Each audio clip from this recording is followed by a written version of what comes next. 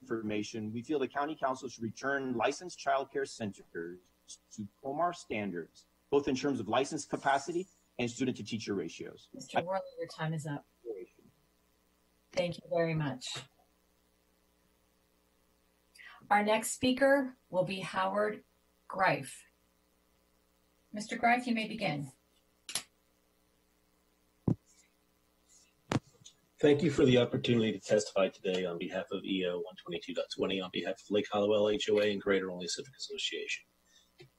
This ongoing pandemic has been physically and mentally impactful on county residents. We all strive and yearn to return to a level of normalcy, and we find that endeavor to find balance between safety and practicality. As a civic volunteer serving both association delegate and HOA board member, I've been struggling with that balance. On one hand, HOA and CA volunteers need to fully represent their constituents. On the other hand, need to ensure we are not putting association members at physical or fiscal legal risk. Unfortunately, due to the language drafted in previous versions of the EO regarding Section 3A as related to HOA facilities, we've had to make very tough decisions to accurately represent this risk. As one example, closing our playgrounds and common use facilities. However, the most recent version has updated language that excludes this fiscally and operationally impossible task of cleaning playground communities. This new language will allow associations to open up again without the very legal risk of negligence by not being able to comply with the said executive order. At the same time, it will allow families with children who wish to utilize these facilities to do so while knowing the risks of COVID-19 and having noticed that these playgrounds are not clean per CDC guidelines. We support the updated language regarding private playgrounds, such as HOA-CA managed, and believe this updated language will greatly benefit the mental health of the children of this county. Our only recommendation at this time is to consider amending the language as such, is to be a little more transparent by indicating that the site is not cleaned on an hourly basis to indicating that the site is not being cleaned. Lastly, this is a brave new world we're living in, and we're all learning to balance safety versus risk. No two people seem to think alike, and associations need the flexibility to represent their constituents. While there is no way to guarantee safety, associations need to be able to operate without fear of violation of negligence, and at the same time, allow residents who wish to abide by county and state best practices the ability to do just that and utilize facilities if they choose to, and at the same time, represent homeowners who are not willing to take such risk and ensure that legal action cannot be taken against their member association that they're members of. Thank you very much for this opportunity, and thank you to all members of the County Council, Executive's Office, and key county personnel doing their best to ensure safety of the citizens of this county, such as County Executive Mark Elrich, Dr. Travis Gales, and Dr. Earl Stoddard. Thank you. Thank you very much. Our next speaker is Luke Cowart. Mr. Cowart, you may begin.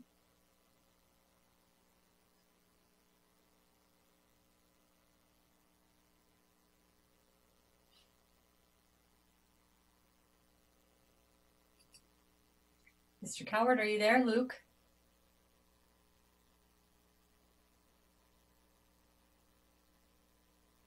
Okay, perhaps we'll move on to Sean Rose. Mr. Rose, you may begin. Hello, my name is Sean Rose. I am the president of Rock Spring Children's Center. We're a nonprofit infant until now we have school-age kids. We're licensed for about 200 kids. We've been trying our best during this crisis to make sure we operate as safely and as effectively as possible. Like some of my colleagues had testified, this is something we take very seriously. I'm not here to rail against the restrictions or the regulations. I think they're, in fact, necessary to make sure that we're all operating safely. But I do think that there are some changes that need to be made.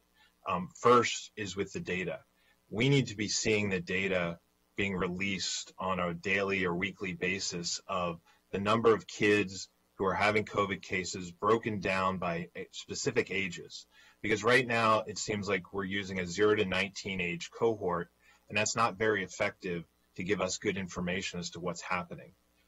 It also should include settings so that we know how many cases in childcare settings we're seeing, and then can evaluate based on that. Because if things get bad, we're seeing that the data is very good on childcare, that our things are working with what we're doing. But if it starts changing and it's not working, we want to know that. We want to know that quickly, and we want to make the changes we need to make. The second thing is that childcare is an essential service. It is something that really we should be working as hard as we can to make sure it's operating as well as it can operate. And I don't think that we're quite doing that in the county. Our normal regulatory agency is MSDE, and we were having at one point even weekly meetings with them to talk about the protocols and what we're doing and what we're seeing. And then they were making adjustments to our restrictions based on the data, based on these conversations. But then the county steps in and kind of inserts its own spin on it, and it's not based on these conversations. And it makes us feel like, we're not being treated as essential. We're not being supported through this. Instead, we're kind of being treated as disposable, that, we could take it or leave it, that you guys can just go down to 50% if we say. It's not based on what we're actually seeing in the science, and it's not based on what actually we're seeing on the ground. Mr. So Russ, I apologize, your time is up. Thank you very much. I appreciate that. Thank you very much. Our next speaker will be Tracy Rana. Ms. Rana, you may begin. Thank you. I own and operate the Goddard School in Olney, and I'm urging the council to return to COMAR licensed group sizes for 3- and 4-year-old children. To be clear, we all want to operate safely and not put anyone at unnecessary risk. Fortunately, our school has not had any positive cases, and we have thoughtfully implemented numerous health and safety precautions. The current order will have 3 major implications on child care centers that I wanted to bring to your attention. First, we may be forced to ask families to withdraw. Per MSDE COMAR teacher-to-child ratios of 1 to 10 go into effect November 30th, regardless of the county's limited group size of 15. If centers currently have 14 students and 1 teacher, by November 30th, we will have to add a second teacher. This brings the group size to 16, forcing us to ask a family per class to withdraw. How do we decide? Do we ask a parent who is a nurse or the MCPS teacher who conducts virtual learning at home?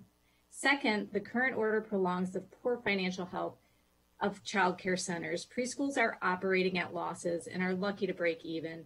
As a small business that has been struggling for the past 8 months, adding staff with no way to offset those costs could be devastating. And thirdly, providing quality child care to families and providing jobs to Montgomery County residents is at risk. Sadly, losing quality child care for families in our community who need to work is at risk. It is the loss of jobs for teachers and staff we employ.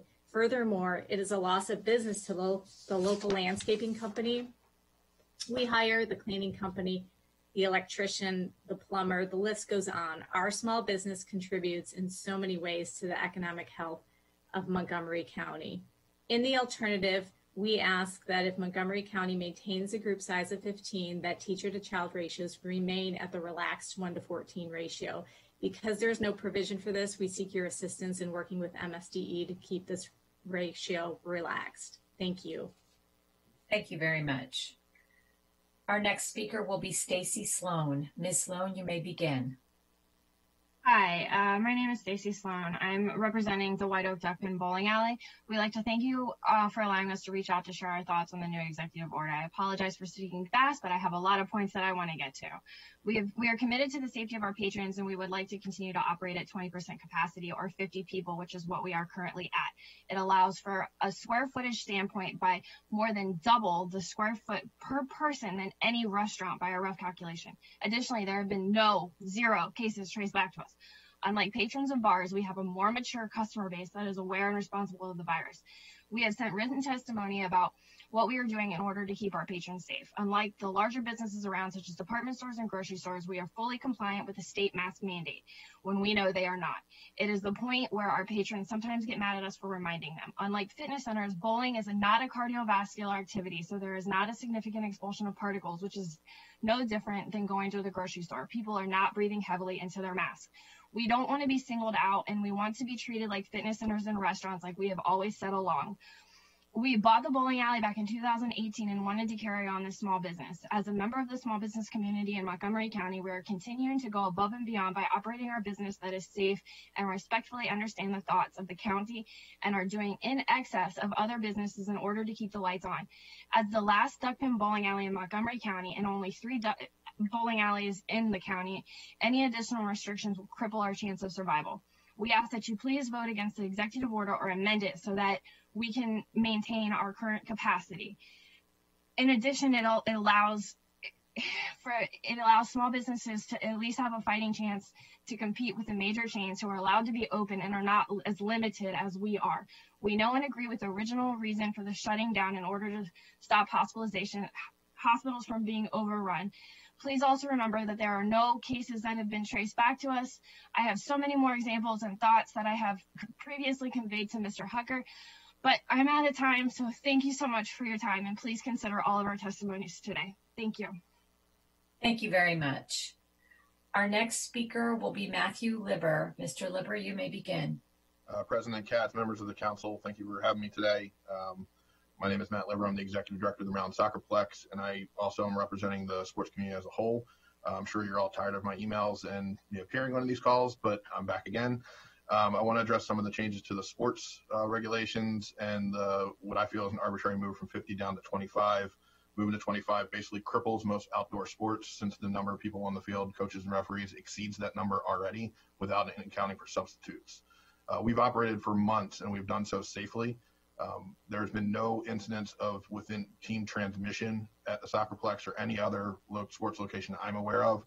Nationally, there's been studies that say high risk or sports are not high risk for transmission. The data just isn't there to support this type of change. I also want to point out some discrepancy between indoor and outdoor. Under these current rules, the field house of the Soccerplex, which is 48,000 square feet, under these rules could have 240 people inside the building for indoor events, but we can only have 25 people outdoor. That just seems very strange to me that we would allow so much more indoor and not outdoor.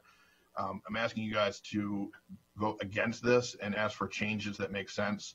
We have asked multiple times to be at the table to discuss these types of changes before they come out, and we've never been included in those conversations. And previous statements from the health commissioner and the director of emergency management said they weren't planning on blanket rollbacks, which this amendment does, and would target those industries that were the problem. Sports are not the problem, yet we're still being targeted. So I again ask you to vote against this and ask for modifications and get the sports community involved when we make those modifications. Thank you for your time. Thank you very much. I'm going to go back to Mr. Cowart now. Luke Cowart, are you there on the line?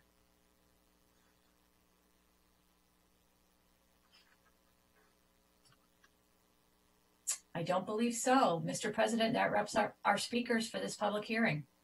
Thank you very much. And we are going to close the public hearing, but I think it should be noted that we're closing the oral part of the public hearing. Everyone is still encouraged and welcome to submit testimony online to continue. If you couldn't testify today or thought of something else in addition to what you did testify on or whatever, please submit the additional testimony online. I think we are tentatively, I'm underlining the word tentatively here, but tentatively scheduled to vote on this matter at our meeting next Tuesday, which is November 10th. So that is when we're tentatively scheduled to vote on this. And with that, I do think that it should be noted, and if I always say it's when I'm wrong, it's not if I'm wrong, but Mr. Drummer is on the call as well. I think it should be noted the council's role in an executive order. We have, Mr. Drummer, did you want to explain the council's role rather than me explain it? I do it either way. I did want to mention at some point you should introduce both resolutions, even if you're not going to vote on them. We are doing that. Yeah, we will do that. And all right, the council's role is to simply say yes or no to the executive order. If the council wants changes, it can say no and send it back, and the executive can come back with a new order. But you can't actually amend the order and then approve it the way you'd like, because it comes from the governor's order, executive order, and the governor's executive order authorizes the governing body to make changes and impose additional restrictions. So that's what we're basing it on. So that's your role, is it doesn't go into effect until the council approves it. And if the council doesn't approve it, the existing executive order remains in effect. And thank you for that. And I did want to note that the opening statement that I had was the introduction for us sitting as the Board of Health. And then after this public hearing, we'll obviously introduce the council introduction as well. But we did introduce this as a Board of Health. And with that, Councilmember Rice. Well, thank you very much, Mr. President, and thank you to everybody for testifying today. You know, this isn't easy, and certainly one in which we're trying to lead by keeping people safe.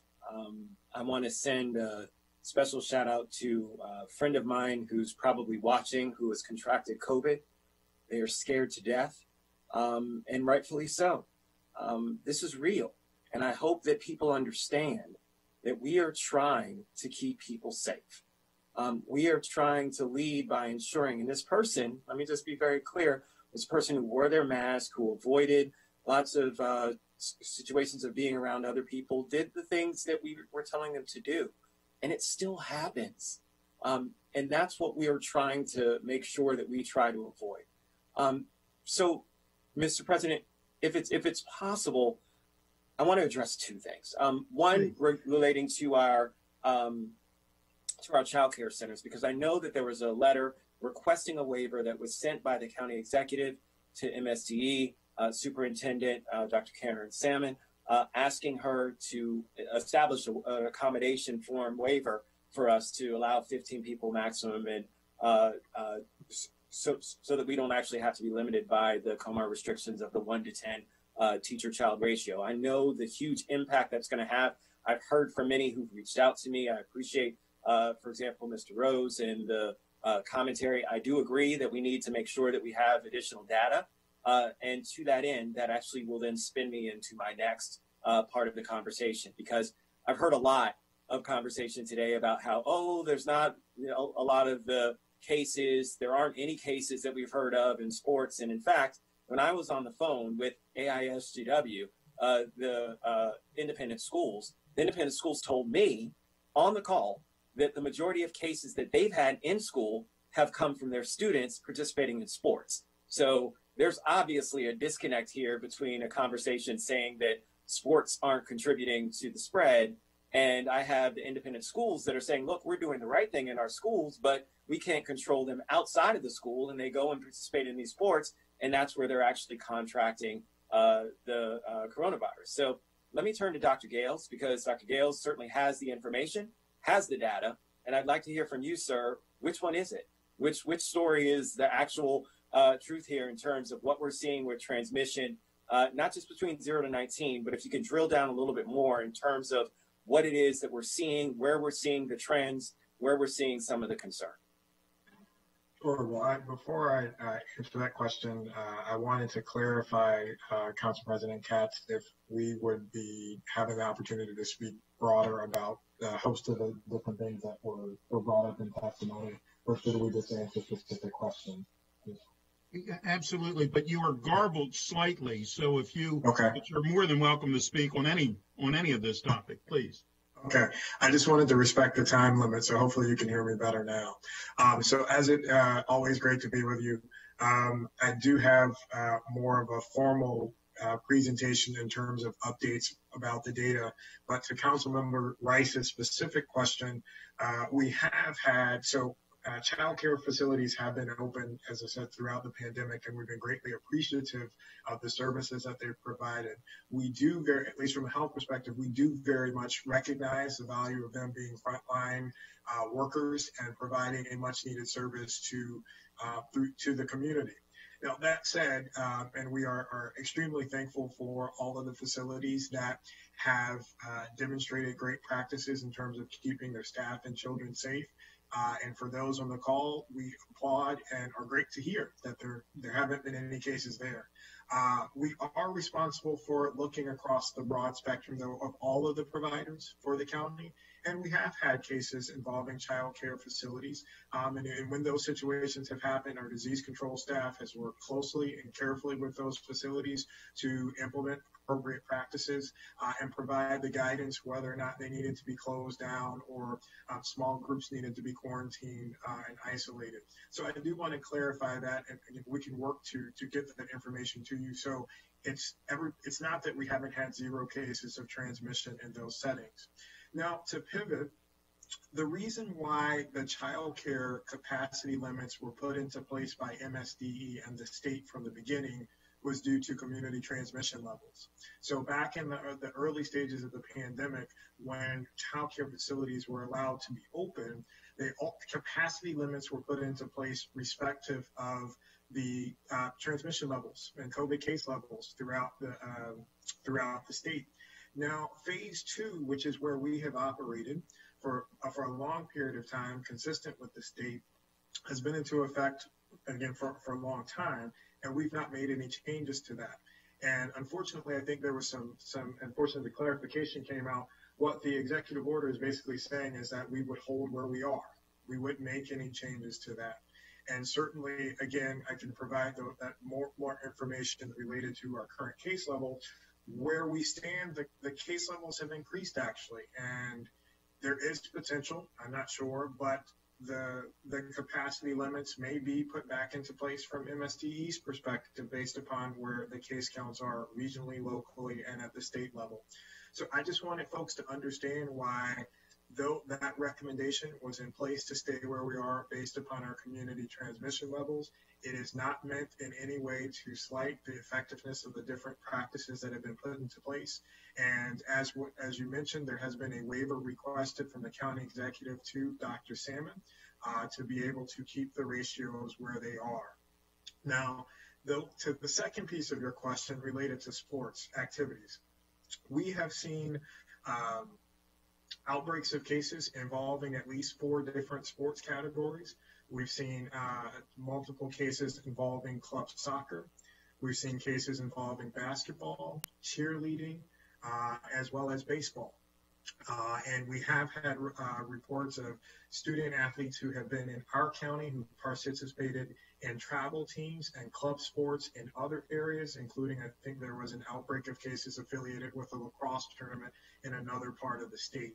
So we do have documentation that does show that there has been transmission involving those activities. Our teams have investigated. And also to your point, we do know that that spills over into our school settings. So the sports investigations that we've had have also moved into our non-public school settings where we have seen sports have to be quarantined and postponed indefinitely due to those potential exposures.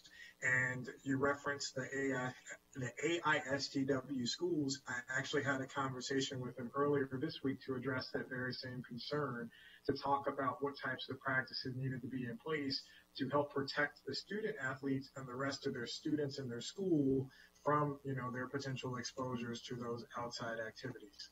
So it's a long answer, but hopefully address those 2 key points from your question. No, it definitely does, Dr. Gales, and I really appreciate it because at the end of the day, look, and I hope that the folks who may still be on the line understand this is not easy. This is not something where we wish to just shut down things and say that we don't want folks to have, the ability to make an income, the ability to have some outlets for their children. I've got a teenage daughter at home. And I know that it frustrates her tremendously to not be able to be with her friends, to do the things that she's used to doing. She actually played club soccer, so I know all too well about what that means. But I will tell you this, that for me, and I'm just speaking as an individual council member, what will always lead first and foremost is the safety and well-being of our constituents. And so from that perspective, I find myself supportive of this. Dr. Gales, I really appreciate you always being able to give us quality data and information that we can depend on to be able to make a well-educated decision. So just want to say thank you, sir, for that. I yield back, Mr. President. Thank you very much. Councilmember Friedson. Thank you, Council President. I have a number of questions specifically about the order. The first question is, my understanding is, since we're not voting on this today and only lasts 3 days, that a new order will have to be issued presumably on Monday. Is that accurate? And what would the effective date be for that order? Are you asking me, or are you asking? You or staff? I can take a shot at that. There certainly would have to be an amended order because the order that we got says it would be effective tomorrow at 5 p.m. That's obviously not going to happen if you don't vote today. So at the very least, if they don't change anything, they would have to change that. If they didn't send over a brand new one, we could probably just adopt a resolution that makes it effective on some other time, after Tuesday or Wednesday. I guess we probably could. But how do we make changes to an order when we're not? We can't make changes to the order. We would just change the effective date, say we're approving it, but it's not effective until such and such a date. But I think we would probably ask them to send over a revised one. Okay. Does the executive branch have an anticipation of when the effective date would be, based on the fact that we're not voting today? Could we hear from the executive branch? You vote. Likely 5 p.m. the day you vote. So we would need to know the day that you would vote, and we'd have it be effective the day you vote. Okay. The anticipation is 5 p.m. Tuesday. Is that correct? I just think it's important for the public to know what we're talking about here. So 5 p.m. Tuesday for those who are watching. Appreciate that. Okay. On the childcare piece of this, I raised these internally, Dr. Stoddard. I appreciate you and others stepping up and addressing the issues. I am concerned about the way in which we got to the issues, which I believe was a lack of communication within the executive branch and with external stakeholders. So I just want to make sure on that how are we going to address those communications issues to ensure that when we do put in place these life-altering public health directives, that we understand that they're doing what they're intended to do, and that they are being written in a way that that has a full appreciation for the impact that they're going to have. And then related to that, the data question of whether we can parse out the data, as was mentioned by Mr. Rose earlier, for preschool age 0 to 6, and then school aged 7 to 19, or something in that manner. I'll be happy to take a stab at that. So the first, to your second question related to data, that's not a problem. We can drill down that and break that information down more specifically. But would like to address the question related to the communication. So just to be clear, again, that in this situation, I think there was some misinterpretation or misunderstanding. The recommendation is, again, not to change where we stand in terms of childcare, to stay where we are and where we have been for months now. And when the governor's decision on October 1st made the announcement to return to COMAR, we sent an email alert to childcare providers on October 4th that said we would be holding and recommending that we hold at phase 2. A press release was sent out on October 6th that also gave further details about that. And then an additional Word document was sent from MSDE with guidance to providers later on that week. So I just want, again, to clarify that in terms of what has been communicated and transmitted, at least from the health perspective, was communicated over a month ago. And again, I do recognize that there was some confusion related to how it was presented in the executive order originally. But again, just to clarify that the recommendation is to stay where we have been. It's not saying cut current capacity even further. And again, as has been mentioned, that a waiver was requested from the state to consider to address those concerns that were brought up related to the ratio requirements effective at the end of the month. Yeah, I appreciate that communication occurred. I appreciate the fact that the waiver is being requested, which we all hope will be accepted by MSDE in the state. I think the concern that I have, and I don't want to dwell on this too much longer, is the language of the order that was issued that has caused a tremendous amount of confusion and disruption for providers and for families did not reflect what the intention was, which was to do exactly what you've stated and which you've been consistent on, which is staying in phase 2 for the reasons that you've stated. And that is the area where I think the communication shortcomings came, it didn't appear that the subject matter experts within the executive branch even were properly consulted to fully understand what this order was going to say and what it meant, to make sure that it did what was intended. And now I appreciate the fact that we have cleared it up, but it has caused, quite a bit of confusion and disruption that I think could have been avoided. And so I just hope that we have a system in place, and it's not necessarily your job, Dr. Gales, to be very specific about this, but to make sure that we're having that internal communication to make sure that the orders are doing what they are. You are an expert in a lot of things, but you're not an expert, understandably, in everything that we have to make decisions on. And so I just think that the executive branch should be putting to bear all of the resources that we have within county government and with all of the recovery work groups even to make sure that the desired outcome to keep people safe, which is what you are working diligently day and night to do, is being achieved by the legal language that is being placed to take public health directives, turn it into legal language, which has practical impacts in the real world. And we have to make sure all of those three parts are moving together. So I hope that Councilmember, a better system. Yeah, Councilmember Friesen, I wanted to add into this.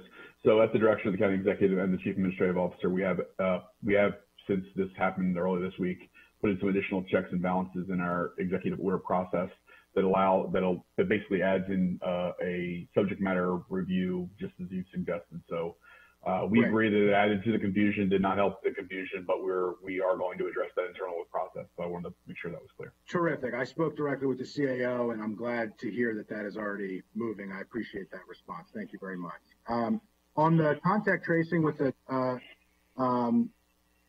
25%, can you specifically explain with restaurants and the other impacted facilities at the 25% capacity and what the contact tracing data is being used and the specific metrics that are being used to make that determination? There's been some concern and confusion. I just wanted to give an opportunity to make sure that was clear for folks of what that's based off of.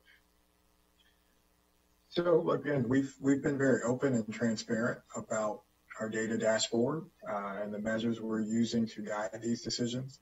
We've also, in the last several weeks, been very clear with you all as well as the public in terms of what we would recommend most likely as a first phase of efforts to curb an increase in cases.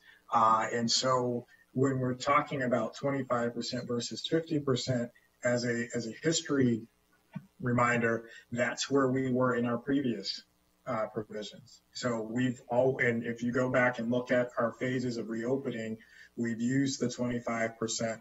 We went from 0 to 25, and then we went up to 50%. And so these are the measures that we have used throughout the pandemic to guide us. They're similar to the measures that have been put into place at the state level and many other jurisdictions in the region in terms of provisions of reopening. So we didn't arbitrarily create 25% again. These are just saying, okay, we're going to look at capacity limits where we were at in previous phases due to the levels of community transmission. So that's why we're currently sitting at 50%. We cut back again to try to arrest the increase in cases. And if you will permit me a little bit, indulge me a little bit, I don't want to take up your time or allotment from Council President Katz, but I do think it would be helpful to mention more specifics about the data to help folks at home understand why we would recommend going back to these different levels. Is that okay? Absolutely. Okay. All right. Just wanted to, I don't want to eat up anyone's time. No, I didn't put anybody on a 5-minute rule, okay. So we're good. All right. Just want to make sure. Hey, I didn't know that. Yeah, we're good. Yeah. Okay. So again, we met several weeks ago to discuss and, have had these ongoing conversations regarding our metrics and our dashboard. And, at least several weeks ago, and even in our, both again, public and press briefings and conversations, and even in our briefings with you all, we've talked about those likely actions being tied to capacity limits as opposed to offering recommendations to close things down entirely.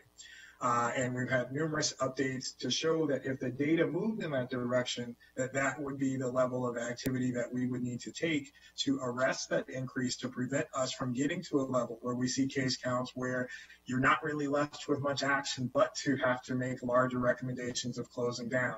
Now, the state roadmap, to quote Governor Hogan's Return to Recovery roadmap, lists a series of different requirements as stop signs. That's how they're characterized.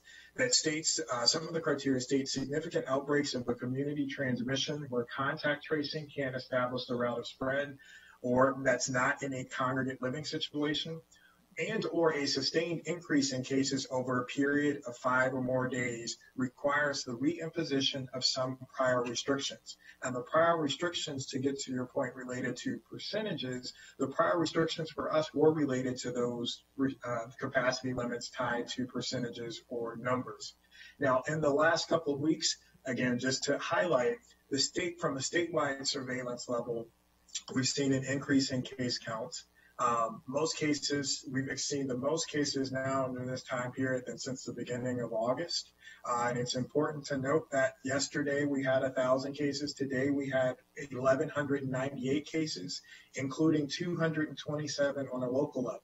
The 227 reported for us is the highest that we've seen since the beginning of June, when we were coming off our surge of cases back then. 20 counties have had increases in their case rate. 18 of the 24 counties and jurisdictions in the state have over 10 cases per 100,000. And 8 of those jurisdictions actually have greater than 15 cases per 100,000. The positivity for the state is over 4. Cases for the whole state now are at 15 per 100,000, and outbreaks that we've seen across the state have increased by 10% over the last week. Now, regionally, we've seen an increase in cases of 15 to 20% over the past 7 days. And again, from a local level, our test positivity has increased by 1 point just in the last week, from 2.5 to 3.5, which is a trend that we don't like to see. Our rate of transmission value continues to be greater than 1, and our cases per 100,000 have increased from, I think it was in the 7 point something range over a week and a half ago to now we're at 13.4.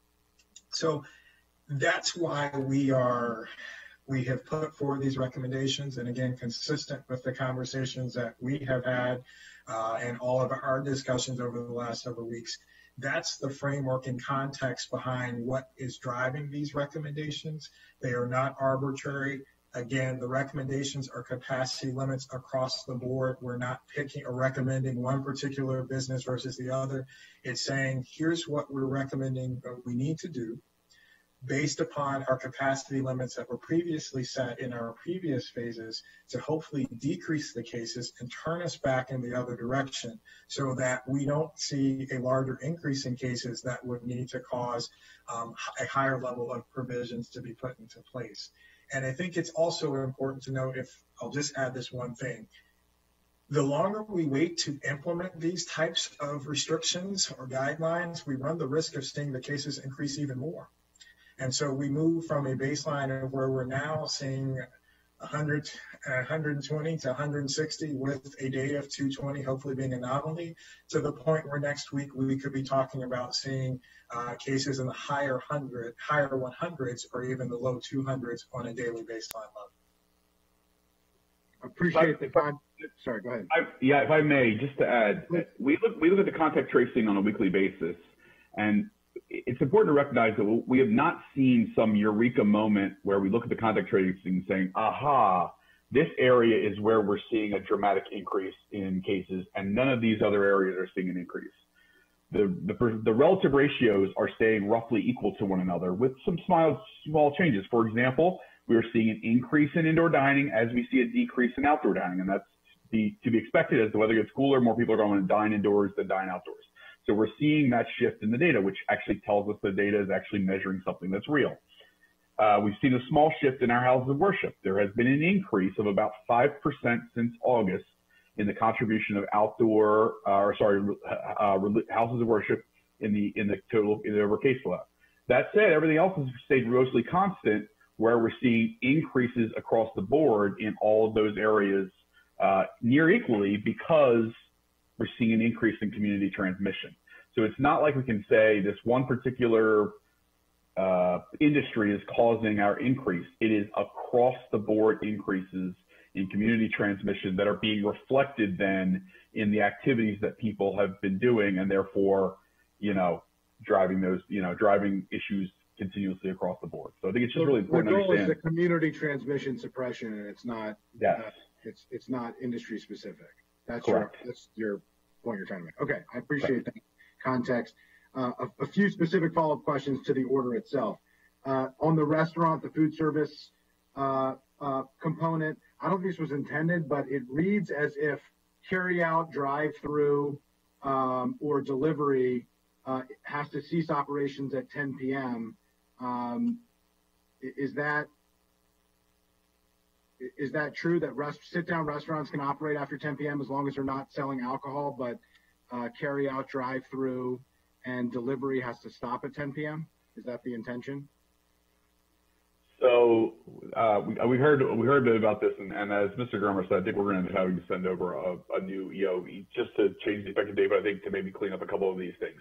It was not our intention to stop takeout dining at 10 p.m. It was our intention to stop takeout alcohol at 10 p.m. because what we're having happen is people take alcohol outside of the space of the restaurant, go to our streeteries, and essentially break all the rules, including underage consumption. Frankly, we found a fair bit of that in our streeteries. So we're having a lot of issues with compliance in our streeteries on these takeouts. Now, delivery, obviously, 10 o'clock should not, we're gonna have to correct that. Delivery should be fine after 10 o'clock if someone's home to consume alcohol or otherwise while physically distancing. But we are seeing issues with people taking out alcohol from restaurants, taking it slightly off property to the public space, and then consuming it in a manner, the consumption of the alcohol is not necessarily the problem. It's the behaviors that the alcohol consumption contributes to that's the problem.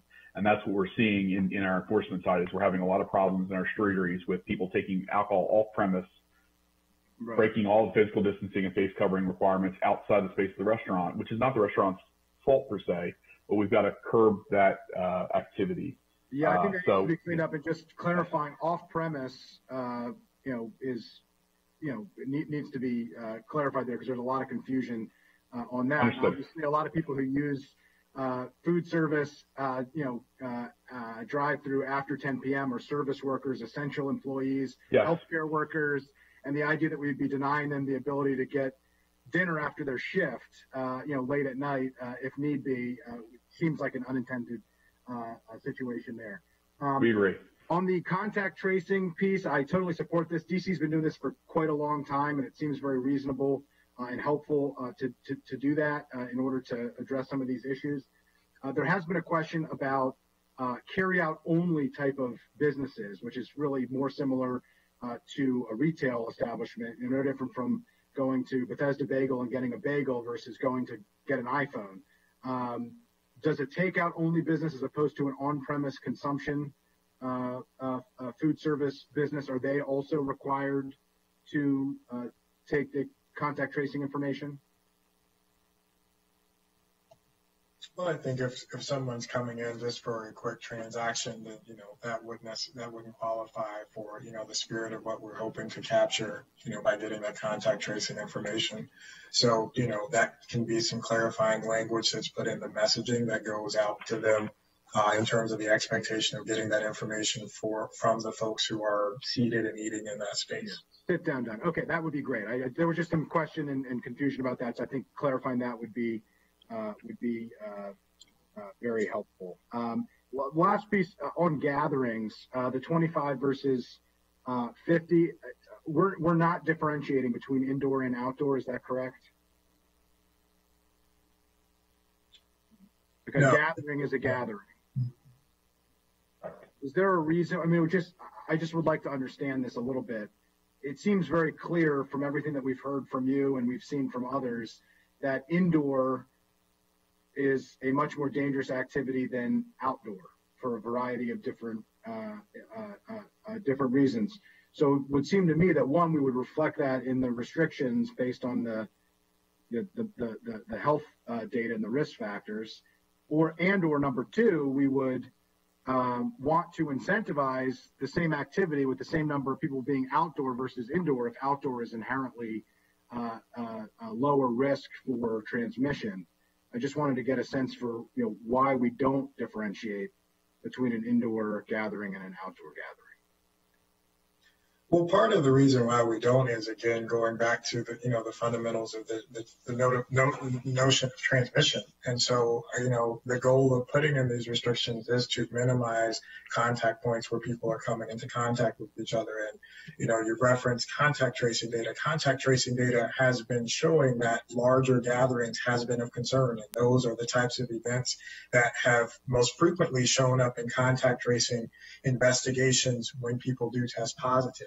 And so that has led to the rationale behind putting in those limits and restrictions within those spaces, again, to drive the numbers down. And I think, again, if we're successful in being able to do that, that gives us the opportunity to, again, be able to return back to some of our original levels. Because right now, our social gathering is capped at 50. And so, that it's the same principle in terms of, I know that at the state level, there are much more generous provisions for social gatherings. But, as it stands for us is, again, the goal is to cut down on those activities that we do know carry the highest risk of transmission. And I think it's also important to note that, again, we're not saying everybody is going around recklessly having groups doing those types of things. The issue becomes is our guidance has to be provided for everybody. And again, when we look at the information, social gatherings and larger gatherings continues to show up as the leading source, if you will, or most frequent place that people report that they have been when they do their contact tracing investigation. Just last question related to this. Does the contact tracing show that it's formal organizational gatherings, events, things like sports, things like formal activities at an arts institute or something that is outside versus an informal gathering, like a family getting together, a group of friends getting together? I know you've frequently referenced the kind of informal social gathering, including a family event, a birthday, and people being more casual with that than they had been earlier on in the virus. But does the contact tracing show that the formal activities being as much of an issue as the informal social gathering piece that it sounds like we're trying to mitigate here? So the contact tracing doesn't differentiate, apples to apples to say, this in the aggregate setting. However, when we have done our contact tracing interviews, we have had examples of cases where folks have been in family gatherings, informal gatherings. We've had evidence where there have been formal settings where people also have come into contact, and there's been some risk of transmission in those settings as well. I think if you look at the data, I believe it's roughly 35% of people who have COVID have an association with a family gathering, which means that 65% of people do not. And so that, while it's the largest category for family gatherings, I think houses of worship are something like 23%, and 18% for something else, and 15% for something else. And so it is, while it may be the largest for family gatherings, and it is the largest for family gatherings in terms of high-risk gathering locations, it's certainly not even a preponderance of people have gone to a family gathering. It's just of a series of factors, it's the most commonly associated factor of gathering. Thank you. Yield back, Mr. President. Thank you very much. Councilmember Albornoz. Okay, thanks, Mr. President. So I want to start in the same place that my colleague and friend, Councilmember Rice, started, and that's just acknowledging that we know the pain that is being felt by our community. We know the businesses that are hanging on by a thread. We get the constituent calls. We have seen the heartbreaking story after heartbreaking story, and this is impacting us personally as well. I have family that have lost jobs. I have had family who have had to let people go. And so I just want our public to understand that we hear you. We feel your pain authentically, sincerely, and deeply. And these are extraordinarily difficult decisions.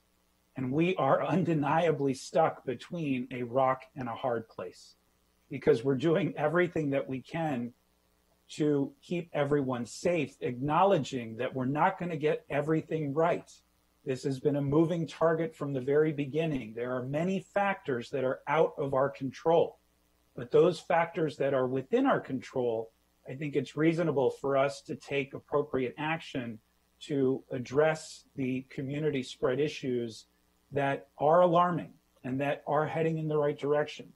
And as you look at the bellwethers in other parts of the world, as an example, Europe, which was hit before the United States, New York, which was hit before the state of Maryland and our region, as we have been warned from the very beginning by our public health officials, from Dr. Fauci to Dr. Gales, at the state level and on down, as the temperatures were getting colder, as we started to see people with a little bit of COVID fatigue and letting down their guard because of the confusing and incorrect rhetoric being sent at the highest levels of our government, including our president.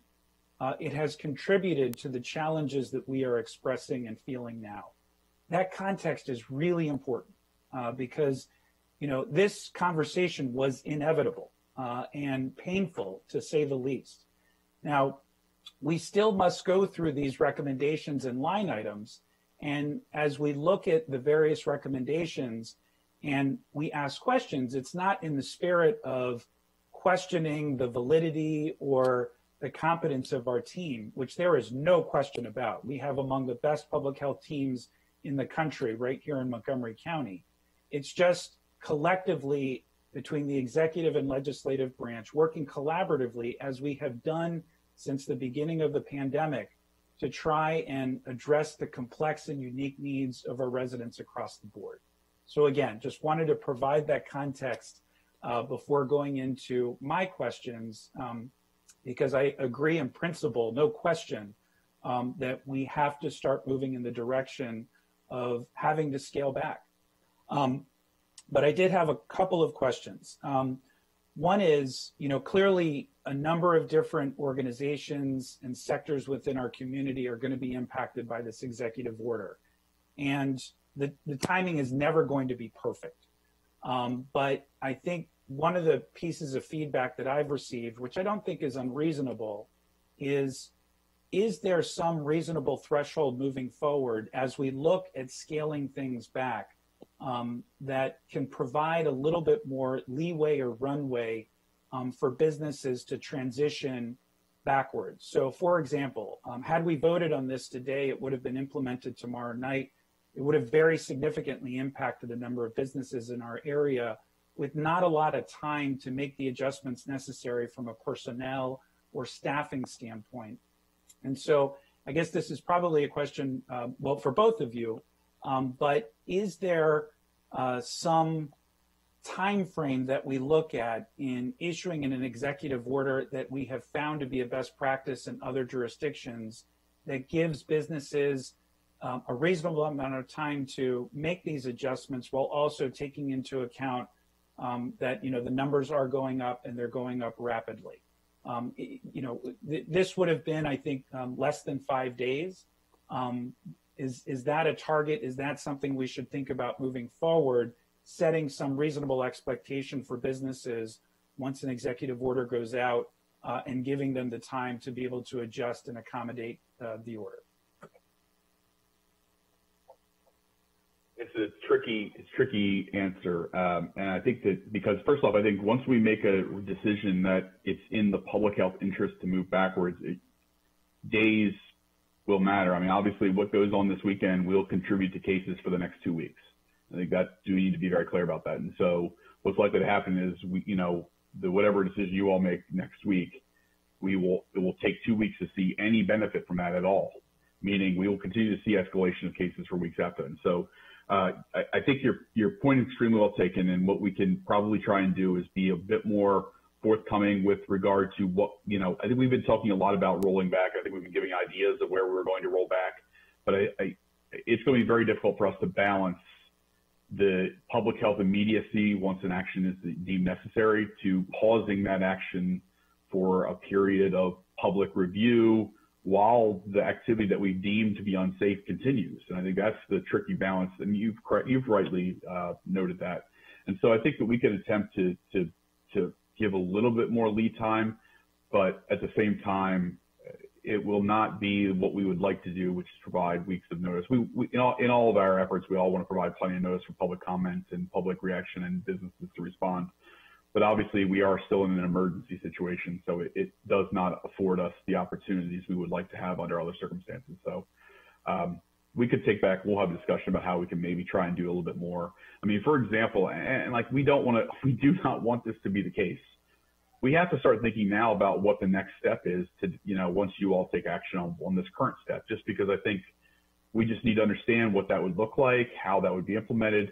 And as we do that, I think we're going to continue to have public discourse saying, like, we do not want to have to do these actions to close down businesses. We do not want you to have, we know how hard it is for the county executive. We know how hard it is for the county council to take these actions. We do not want to take them. But what we need to start planning for what scenarios could happen. And I think in doing that, we can be a little bit more communicative about exactly the kinds of things we're talking about for future executive orders. They're not going to be things that are going to be incredibly popular, and they're going to be very hard things for our businesses, and we recognize that. But I certainly think we'll make an effort to be a little bit more overt about exactly the kinds of things that we're looking to do and our timelines for doing them. Super helpful, and I really appreciate that response. And again, I know we're doing the best we can. Few other questions. One, totally support the request of the waiver to MSDE. Makes all the sense in the world. And I appreciate the clarification that was sent out regarding the executive order. But do we have a sense of when they will review this waiver and make a decision? Are we talking about days? Are we talking about weeks? Because obviously we need to give our childcare providers lead time there as well to notify parents if they are going to have to reduce their capacities because they can't financially viably bring on a second person. Those families are going to need as much lead time as possible to find other accommodations. So has MSDE given a sense of when they may respond to the waiver request, or have we seen a trend with other waiver requests on what we can anticipate? I don't think there's been any indication or response levied yet. Again, I think that, for the folks at home and for the folks on the call, the facilities, I think as part of their discussion, again, when that decision was made to increase capacity or return it back to the original pre-pandemic capacity levels, we were at a very different level on a local level as well as a state level.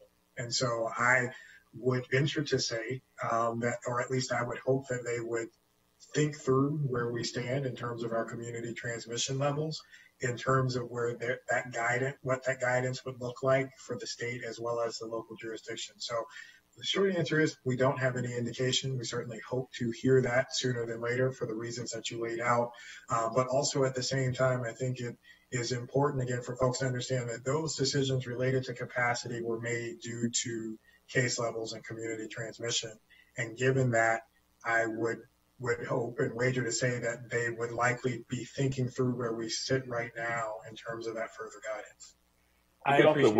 Yep, go ahead. We could also work through our state delegation as well to continue to get answers, help us get answers through MSD. I think that's an entirely appropriate thing, because I agree that we definitely would like to know by mid-November about something that's going to be happening at the end of November, and to give enough notice for families, facilities as well, the lead time to do what they would need to do to be in compliance in either direction.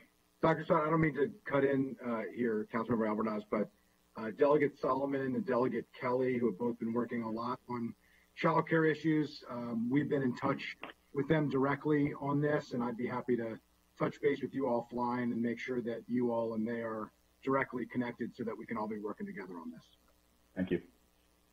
And you know, obviously we're hoping for the best in terms of that waiver, but if it doesn't come through, you know, we are going to need to talk about a plan B. And I, for one, am just speaking for myself, you know, very uncomfortable with the notion that as many as, you know, 4 kids per each of these classrooms, and literally hundreds of families are going to be impacted by this, and there isn't capacity in other places. So I totally agree with you, Dr. Gales. I hope that our state makes a decision that's consistent with the community spread issues that we're seeing across the board.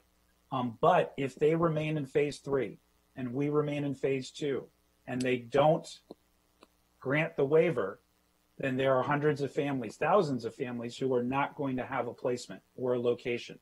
And we've seen the overall number of childcare facilities go down because of the financial implications for them. So I know it's something we're thinking about, but it is something we're going to have to revisit from an executive order standpoint and possibly make adjustments because, you know, the alternative is, neither alternative is great. So it's almost like picking your least worst option at that point. So we'll see. But anyways, that's more of a comment. And I also want to very much associate myself, again, with my colleague, Councilmember Rice, and you had agreed as well, Dr. Gales. More information is very helpful for our residents. And I think we've done an extraordinary job with contact tracing and now have a lot more data today accessible than we did previously. And I think where we can provide examples where there have been cases of a community spread, whether it's a sport or a restaurant or a religious gathering, I think our residents, without getting into specifics on, you know, that don't cross over into, you know, people's confidentiality issues, I think residents want to know information like that. And I think it would be helpful in the residents' decision-making process in deciding which activities to sign their children up for, where to go out on a Saturday night. And so if we have that information available, I think it would be reasonable for us to include that in our dashboard, just something a little bit more granular, because there is frustration from a number of folks in the sectors that say, well, you know, we're doing everything right. But, you know, you had mentioned the childcare facilities that, you know, have tested positive, and there may be others that just don't know that. And so, or may not be on the calls that you are providing, I know, on a daily and weekly basis to these various sectors. So I think that that would be helpful and important. You know, because, for example, within sports, I'm just going to say my son plays baseball. They play with masks. And there was an incident in his league in which another team had to cancel a game because a coach and a player tested positive. Now, they didn't, it turns out, it wasn't from baseball. You know, they had gone to a family function, and that's where they got it. And then, you know, so it wasn't spread through actually playing baseball. But I think it's important to, you know, denote situations like that in order for us to give more information to the public so that they can make, you know, these informed decisions. If I may, Councilmember Alvarez, I think it's also important to understand we don't know where all of our cases are at all times, too. Right. Right. Our test positivity is increasing in spite of our fact that we're doing more testing, which tells us that there's actually more community spread that we're not aware of than several months ago. And so I think that's important context, too, so that, you know, we can assert, oh, contact tracing data has said X, Y, and Z. But in order for contact tracing data to even exist for a particular person, we have to know they have it. And the testing positivity numbers tell us we don't know everything that's going on in the community. We just know it's not good based on the numbers that we're seeing. I appreciate that. And then my final point, and I want to thank you, Mr. Council President. I think that not having the 5-minute rule today was important because of the number of questions we got here. And that's this, you know, it takes me literally 11 minutes door to door to drive to the District of Columbia from my house. It takes me 25 minutes to drive to Prince George's County. It takes me, I think, 31 minutes to go to Northern Virginia. We've been working closely regionally with other jurisdictions to have strong cooperation in terms of both reopening and closures. Can you talk a little bit, Dr. Gales, about the coordination on this specific executive order and decision?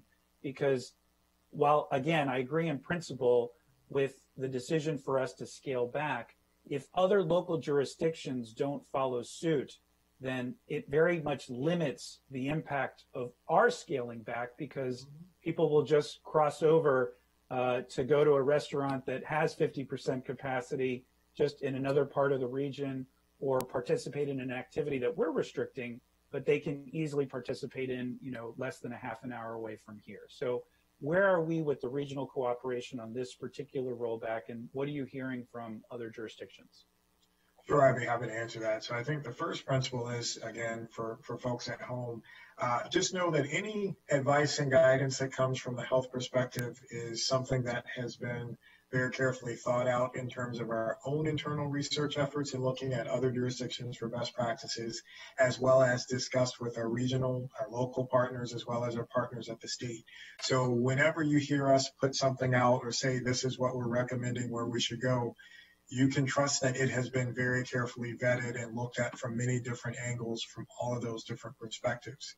So as it relates to closure provisions, so much like when we had our conversation several weeks ago to talk about our revamped metrics, our revamped dashboard, and the types of provisions that we would be looking at. And I laughed because I've mentioned this on other calls. I remember it very clearly because I was technically on vacation when we had that conversation.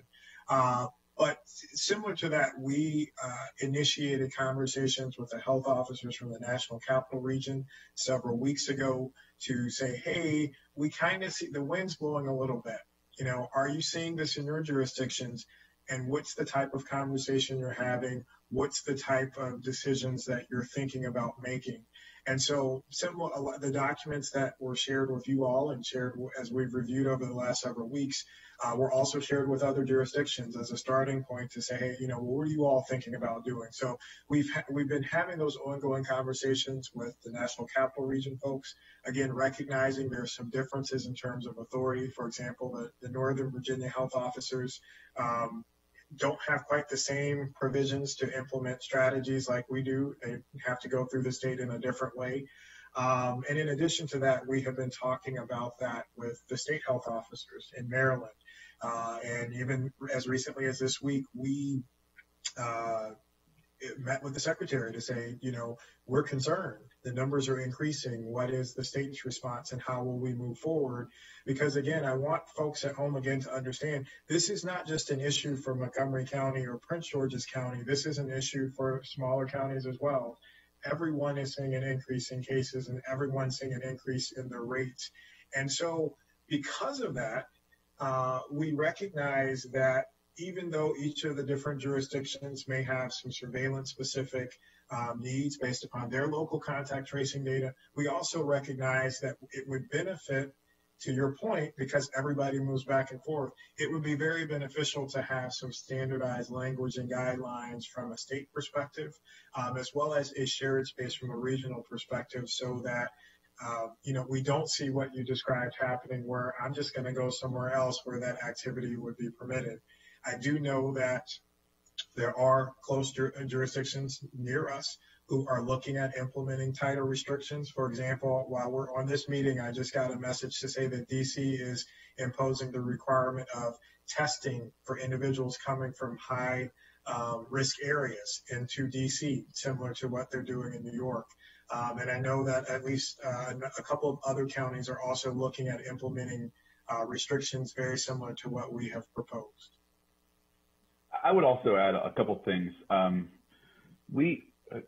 Dr. Gales and I definitely understand how challenging this conversation is for our elected officials here in Montgomery County, across the state, other jurisdictions. There is the advice that you all are receiving from Dr. Gales and I is being paralleled by health officers across the state. There are certainly jurisdictions that this conversation is ongoing in, and with whom our guidelines are being reviewed. And frankly, I think there are several jurisdictions who are actively discussing doing something very, very similar. That said, there is a lot of trepidation in doing something that is going to, we know that this is going to have an economic impact, and there's a lot of trepidation and anxiety amongst elected officials about doing that. We believe that, frankly, it's the right thing to do. I think the numbers in a month are going to bear that out considerably, that it was the right thing to do. And I think that this action that we may take here in Montgomery County is showing the kind of leadership statewide that will encourage other jurisdictions to take this hard decision themselves. And so I think that we 100% agree that regional activity is the best way to go. But, you know, and I don't want to reveal something that other jurisdictions may be announcing soon. But I think this is something that other jurisdictions are actively having a conversation around and are preparing to take action on. But also those jurisdictions who are having more trepidation will be encouraged to do so by our willingness to go ahead on this. And so just understand, I know this is going to be it was very difficult for the executive to propose. I know it'll be very difficult for you all to consider, but you know, as we do this, it will encourage other jurisdictions to do what the public health people are recommending that they do in their own counties and jurisdictions. So that's all I would want to say on that. Thank you both. And I'll just close with this. I mean, I'm confident when we review this on Tuesday with the amended language, it's going to go forward, because I don't think you're going to find any disagreement that, you know, we want to continue to be a leader and set the pace in many ways, as we do in so many other areas. But I think this has been helpful and productive, both for our clarification, but also the community's clarification on some of these issues. And I'm sure my colleagues probably have other questions too. But I really appreciate this discussion. I think it's been productive. Thank you. Vice President Hucker. Thank you, Mr. President. This is a really helpful discussion. Unfortunately, I haven't struck many questions, and I keep adding more the more I hear. So bear with me, but I thank you for bringing this to us. Obviously, we're all at the same very difficult place. We enthusiastically agree with the goal of driving down our cases and positivity level. But the growth that we're seeing is very scary. But I've received many, like my colleagues, questions from constituents about why this approach makes the most sense as opposed to other things. So that's most of my questions. First, just to follow up on Gabe's colloquy about the communication with the public and your response, I get that this one. This executive order might be more difficult for all of us because we're sort of back to where we were in the spring. Things are getting worse, and we're tightening things up, or the proposals to tighten things up rather than the last few. And that's sort of a return to reality that's difficult. But I think if I remember from the spring, we talked about having, even a chart where we could help to communicate with the public. If test positivity gets to this level, if number of cases get to this level, this is the waterfront of restrictions that you all are going to consider or propose. And if they get worse by another level, here's another level, so that we could expect, and the public could help to expect what we might see in the future. It might help to increase people's buy-in or sense of comfort of just seeing where this is all headed, rather than encountering what we hear all the time, which is some of this seems arbitrary or right or wrong, that people didn't see this coming. To me, a chart like that would be helpful, and I bet to others. Can I ask about contact tracing? Maybe I haven't spent enough time with the data dashboard, but I haven't been able to find there. Earl just mentioned 35% from family gatherings, 23% from houses of worship. Do we know how many cases come from retail restaurants? Well, I think it's, to the first point, that was our goal into what you described with the new dashboard, and reaching out to you all and others to get feedback to do that. That was our purpose, to make something that was more palatable, digestible, and easier to understand. I think it's also tricky sometimes I think we try to be as transparent as we can in terms of the metrics guiding that. I think it's tricky sometimes when you put a hard and fast number, because context matters. So, for example, when everyone gets fixated on test positivity and say, well, the test positivity is not that high, so why are you taking steps back? Well, if you follow it, the test positivity actually is increasing. And when you compare it to where we were back in, let's say, July, when we were testing at comparable levels, we were seeing 40 and 50 cases a day. Now we're seeing 200, for example, today we had 200. So it's a little different. And so we've tried to be informative and put those markers where we can. But the challenge is, being able to provide that additional context. But, as always, we will continue to refine and figure out how to best do that. So as it relates to the contact tracing piece, the way it's described is because community transmission is so significant, in the absence of a very clear case where we say, Councilmember Hucker was at restaurant X is where he started having symptoms, we are pretty convinced that that's where the point of contact was. It gets tricky because, we have folks who get interviewed and they say, well, I went to church, I was at a restaurant, I also may have gone to a gym. And when we present the data, it's more around when we interview or when positive cases have been interviewed, here's the percentage of folks who say they were in these spaces during the time where we think they were infectious. So that's the challenge between, unless it's a very clear case where we can say this is where the exposure was, that's, kind of how it's presented. And again, it just underscores that because community transmission levels are where they are, it makes it more challenging to identify the original root cause. Right. Thank you. I definitely get the point about the dirtiness of the data pool. And the clearest cases might be, I go to this restaurant, I went home, I didn't go anywhere else for days, and I got, I showed symptoms, right? But I think, you know where I'm going. I think if we're going to continue to impose restrictions on people, they're going to want to see what that's based on and why that industry and not another industry. So let me just move on and ask a couple of specific industries. I definitely I'm hearing a lot. We're all hearing a lot of concerns about childcare. Obviously, that's a really unique industry because it affects the availability of that service, affects every other business really in the economy. Do you have a reaction to the Yale study on childcare where they conducted that large-scale assessment? And the claim of the study, I understand it, is that childcare programs that remained open during the pandemic did not contribute significantly to the spread of the virus to providers. Have you looked at that? Well, yes. I mean, we've looked at a host of the studies, and the challenge when looking at the studies is, again, context matters. So much like, we have similar cases to say that, schools don't have, kids aren't super spreaders or whatever. We do have cases that it's happening. And so that's the challenge behind it. And so again, the settings with, we'll continue to review those and look at the guidance.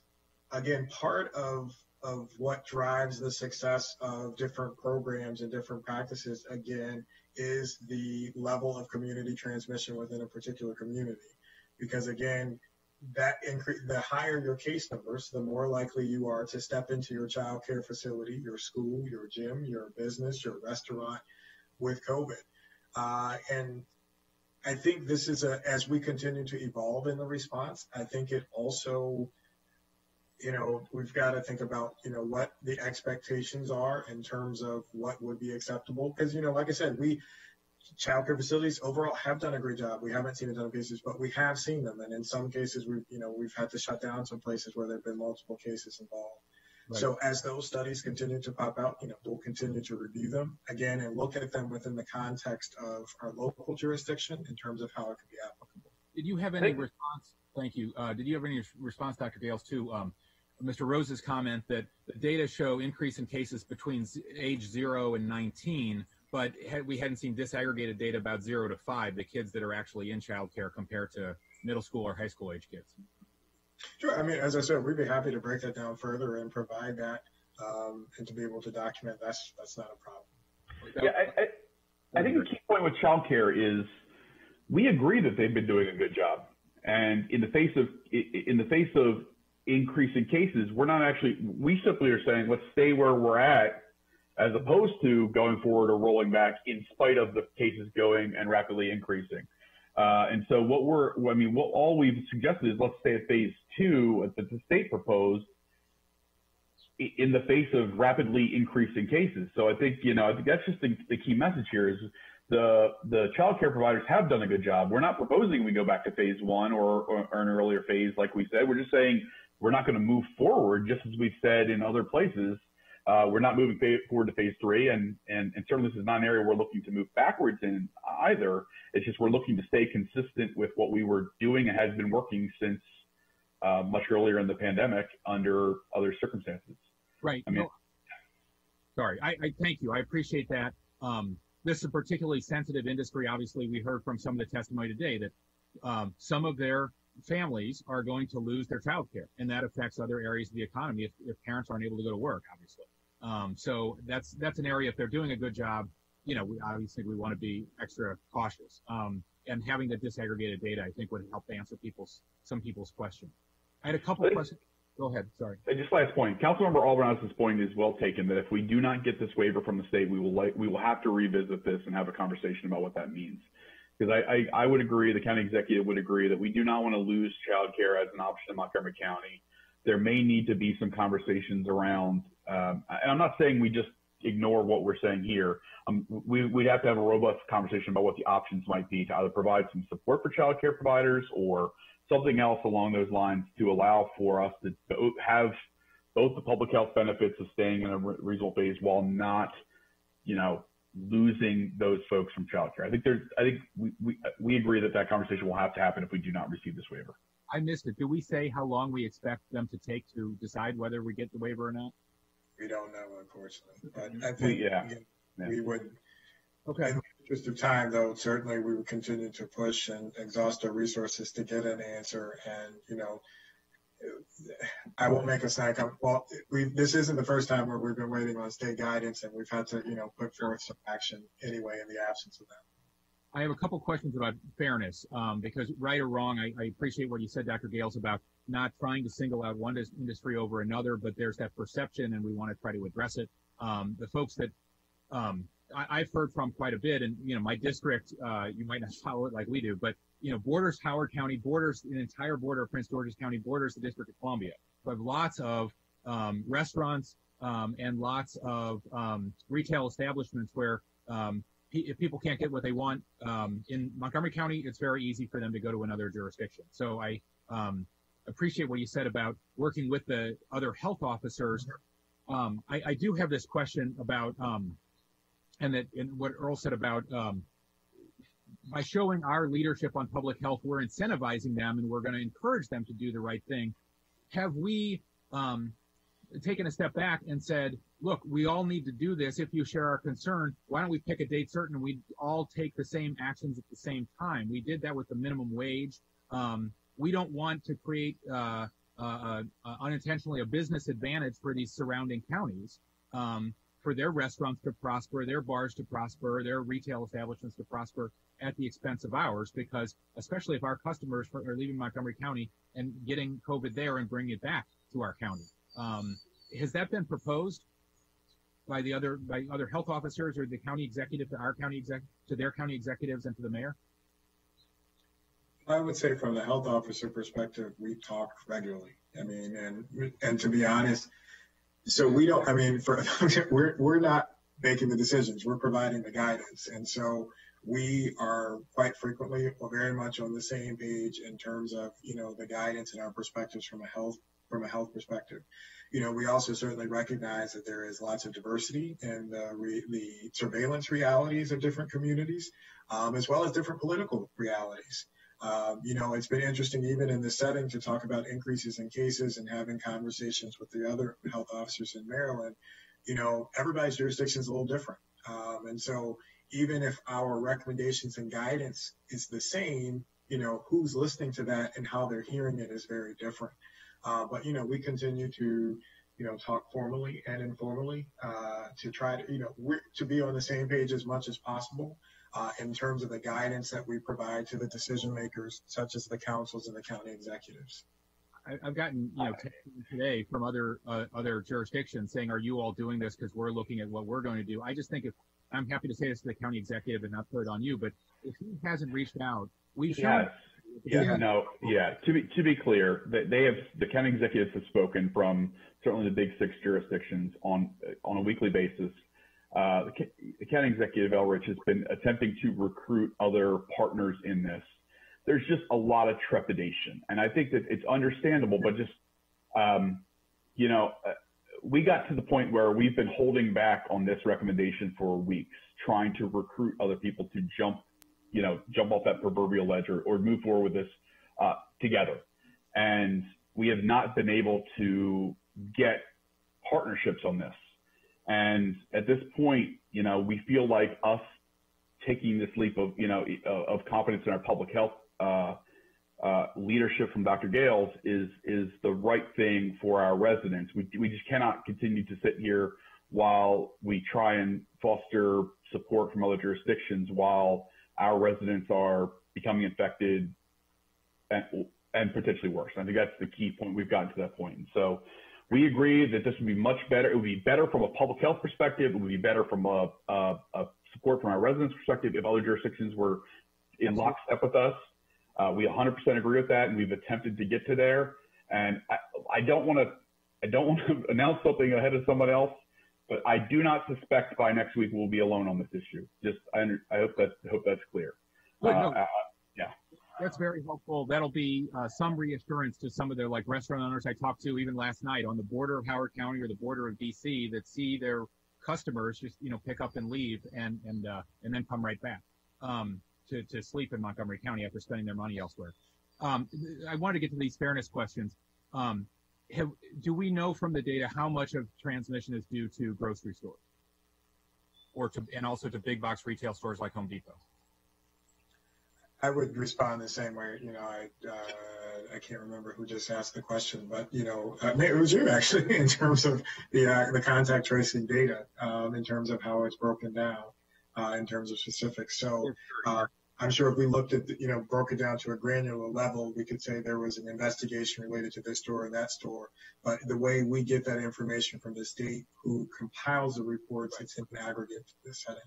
Well, I would just say then, given that the data is dirty and then it's hard to say, okay, restaurants should, you know, suffer or undergo more restrictions and big box stores do not have to, or groceries do not have to. My own unscientific surveys of like the groceries that I go to in the big box stores, I see great variation. You go to Trader Joe's and Whole Foods, there's a line outside the door because they're restricting the number of customers. They're making sure everybody's masked. They're wiping down every cart every time somebody releases one before they give it to a new customer. And they're very assiduous to, follow our guidelines. And then you go to most of the Giants and Safeways that I go to, and there's far more of those in the county, and they're far larger employers. And they're not doing that. And some of the stores are extremely crowded. Often there's people not wearing masks. And there's no proposed restrictions that I've seen for grocers. And I personally worry more about the time I have to spend, you know, grocery shopping than many other things because I can't really avoid it. I've heard a lot of the same concerns about Home Depots and Lowe's. No restrictions on the number of people in there. Often people not wearing masks.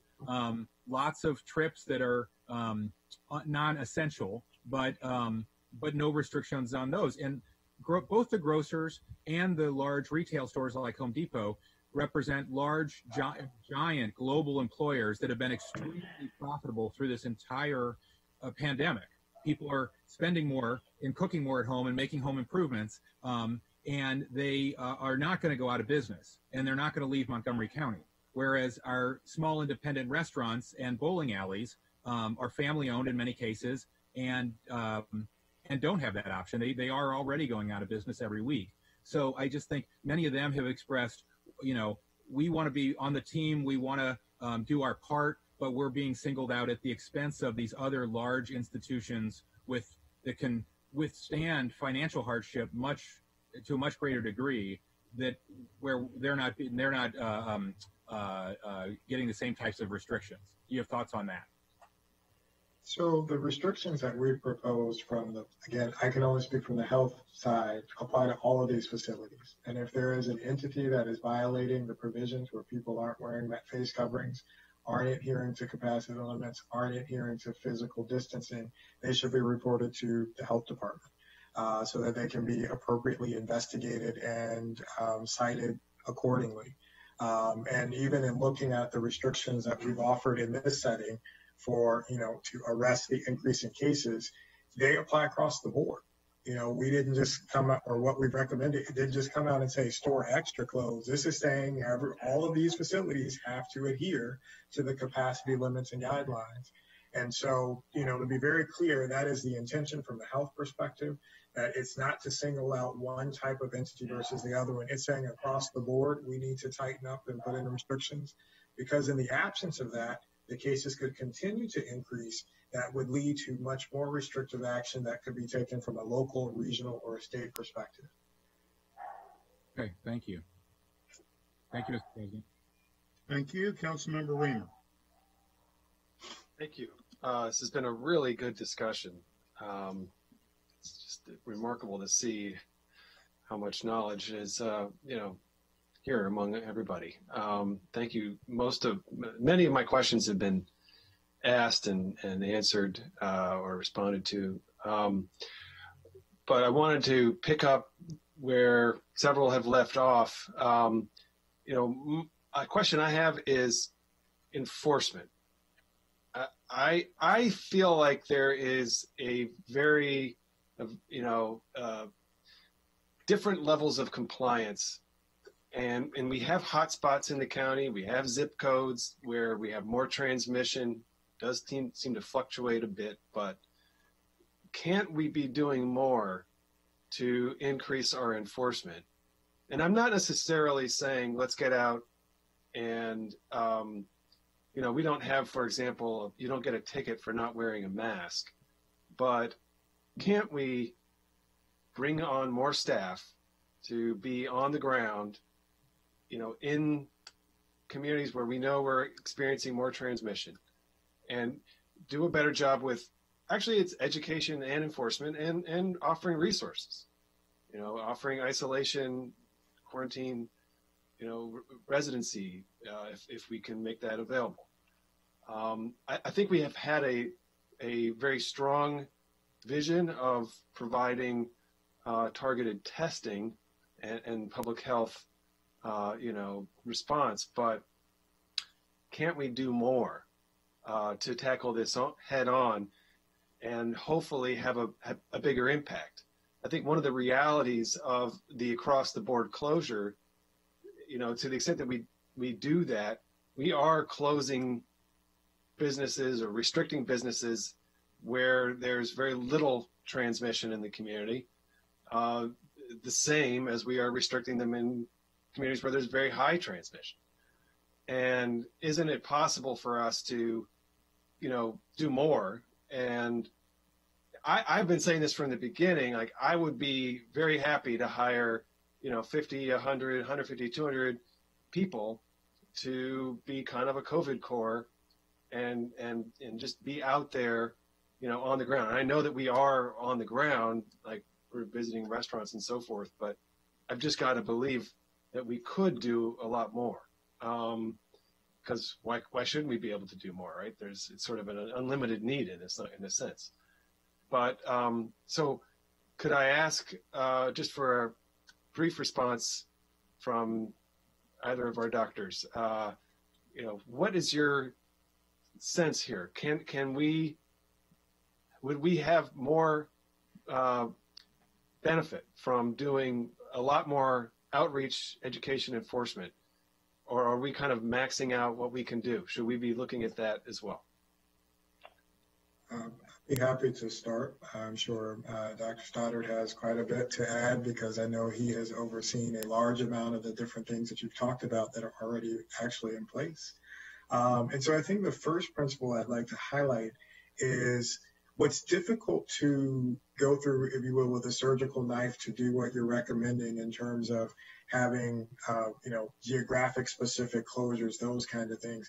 The challenge, as many of your colleagues have laid out, is that people work, play, they shop, they go all over the place. I don't want to interrupt you, but I wasn't actually saying let's have geographic focused closures. I had asked that we look at that in the past. I was moving beyond that. I was saying setting that aside. Geographic focused, enforcement, education, and outreach. That's really what I wanted to be careful to draw that distinction, okay, so that I could get the benefit of that response. Well, again, I think it actually is the same. I have the same response because it makes it challenging to, when people are coming and going. And so I may live in the zip code where I am showing up as a case, but I'm working and I'm playing and I'm doing all those other things in other areas. So it makes it a little bit more challenging. Now, from an enforcement perspective, our pop-up testing we're using now to go to those areas when they show increases. For example, we saw a sharp uptick in cases in the Rockville Twin Brook area over the last several weeks, and we've had a number of dedicated testing events there to capture that, and so we're trying to use that purpose there. In those testing settings, there have been, and I see Dr. Crowell on, we've linked testing with social support services. So we have, as part of testing, we've got people actively working to link people to those social support needs that they have in those settings. There's been the creation of the community hubs that have been stood up across the county to address a lot of the needs that you've mentioned. There's been significant, social support, particularly in the food security area that Dr. Stoddard has been a part of. In terms of hoteling spaces for quarantine, we do have that set up. So if families are identified or individuals are identified who need a space to go to for isolation and quarantine, we've had that program in place now since June. And then actually the COVID core that you mentioned is something that was done throughout the summer, utilizing in particular our younger folks to be able to provide additional services. Now, from the enforcement perspective, I want to send a special thank you to all of the staff at our licensing and regulatory services team, as well as our ABS team, who have been going through exhaustively over the weekends and at nights to go around and ensure that businesses are complying, in addition to doing their regular jobs to keep people safe. Now, within that, we would, need to grow that, certainly, but a lot of that is because there's so many businesses, there's so many entities. Unfortunately, a lot of our response is complaint driven. And so when people are seeing businesses not complying in certain things, we get that information and we're actively engaging in that and investigating it and moving forward. And I would like to just also highlight, because you all have supported these groups, we've got two initiatives being spearheaded by the Latino Health Initiative, as well as the African American Health Program, their purposes are to, one, increase access to testing, but to provide a lot of the services that you described in terms of being boots on the ground, connected to the communities intimately and closely to be able to address their needs. Okay. I would add, so I think anyone who's ever done outreach and communications would always say, more would help. But what I would be very clear about here is our cases are going up as weather has cooled. So it's not that there's been some gross drop in our compliance that is driving this. I mean, sure, that is part of the issue. But the reality is that when we go out to businesses, so we do both, we have an education program. The Montgomery County Safety Alliance has been working on this program for both enforcement and education. We do education most days, like a normal going out, working with businesses, engaging with them. Been very receptive, gotten great response from the community as well. On the enforcement side, the vast majority of the businesses that we visited aren't having violations. We've not seen an increase in the violations over time. But what we know is that the contact tracing data tells us, and the community transmission level tells us, everything is coming up, everything is ratcheting up. And so in spite of their compliance with our rules for the most part, we're still seeing this increase. So I do not believe increased enforcement would cause us to see a dramatic drop in the transmission of this virus, because we're not seeing high levels of non-compliance even in the setting of increased community transmission. It's not that there's non-compliance or non-understanding of the rules is necessarily driving them. The rules are not perfect. And so if someone sits in a restaurant and they cough and they pull their face, face covering down and move, is that a transmission point? It's very likely a transmission point. Is that something that's an enforcement issue for a restaurant, an education issue for a restaurant? No, it isn't. It's sort of, would it help? Yes. Would we still be discussing the same things we're discussing today if we had 200 people more doing education and enforcement? I believe we would. Okay, that's a helpful response. Regarding the late night order, I did listen to the press conference yesterday, and you had said that you will suspend the 10 p.m. Allowance this Friday at 5 o'clock. Will you still suspend the 10 p.m. allowance My understanding is that essentially that order is required to be suspended under the old iteration, and it will still be required to be suspended under the new iteration. So either way, it's required to be suspended. So will you still suspend it on Friday at 5 o'clock? Correct. And to my understanding, notice has already been sent to the permit holders of that happening tomorrow at 5 p.m. Okay. Final quick point on contact tracing.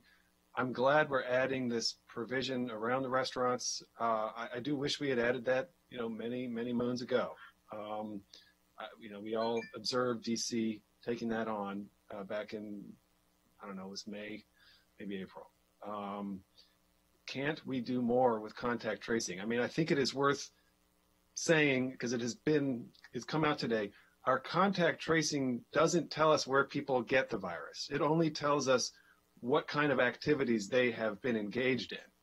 We can infer that perhaps they got the virus from those interactions, but we actually don't know. And I have no idea whether we actually could know whether contact tracing anywhere is generating that level of information. But, can't we do more with our contact tracing? Can't we get more information out of it? Is it just staff? If we add people, can we have a much more refined understanding, or is that really not possible? Well, it is possible, and then it's not possible.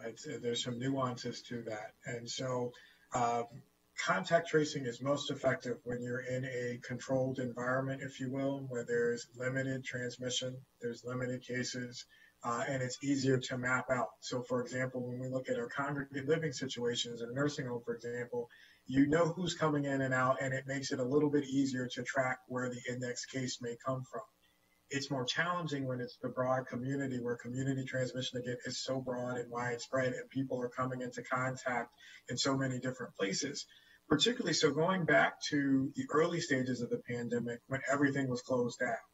So it was like, again, I'm not speaking this existent, Councilmember Reamer shows up positive. With everything being closed down, it made it easier to track to say you were in these one or two places. Okay, one or two places. Who else was there during the time period? And it was easier to be able to say, okay, it's likely you picked it up from, restaurant X because that was the only space you were in. And then that limited number of people there. And so now with so many different things being open and people going to so many different places, it makes it more challenging to be able to get that specific epi-based data. But again, on the flip side, if there are, controlled environments, it does make it easier to be able to provide the answer that you just talked about. Thank you. Well, I do think maybe for some specific and narrow purposes, we could do more, like with childcare, with sports. It might be that a deeper application of contact tracing in a very few targeted areas can help us make a better broad decision. So. And to that end, to be very clear, also in those specific settings where there have been sports cases, we've been able to identify and say, this is the index case that may have come in. You knew that. You've seen that. Right. Yeah. And, to Councilmember Albernos's point earlier with the baseball example, you're able to say, well, this is the index case. It's likely where they may have gotten it or received it somewhere else. And that was actually an excellent example to use, is that we were able to track and say this was from a family gathering. But nonetheless, the person was positive and entered into this different space, and other people were exposed secondary to that.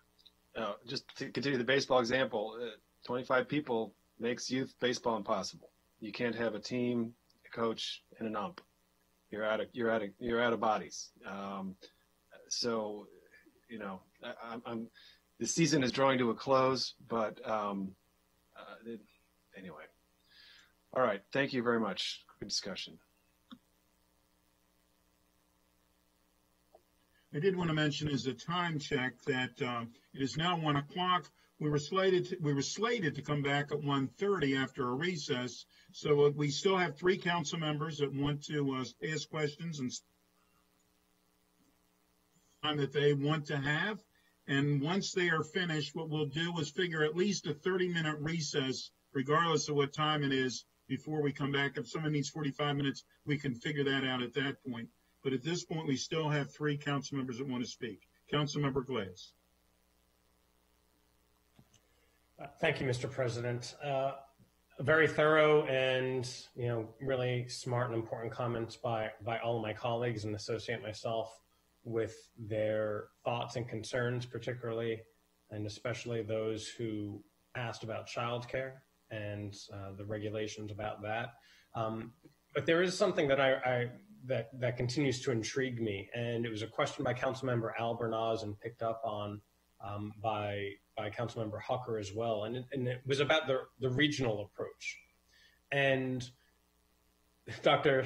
Stoddart tipped his hat, or tipped someone else's hat a little bit, a slight tip, by saying that by next week we probably wouldn't be alone.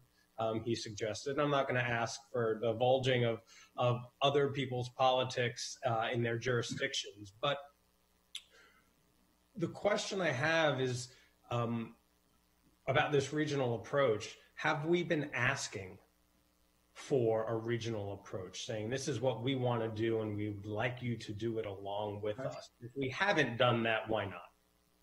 So we've been doing that infinitely. And then, to be perfectly honest, we had these conversations amongst all of us a couple of weeks ago, and we talked about it, and we've continued to talk about it. And in the meantime, we've been reaching out, talking for our regional partners. And when I say we, as from a health officer perspective, to Dr. Stoddart reaching out to his colleagues and peers in emergency management, Rich Madaleno reaching out to several other CAOs, and County Executive Elrich reaching out to other county executives to engage in the conversations.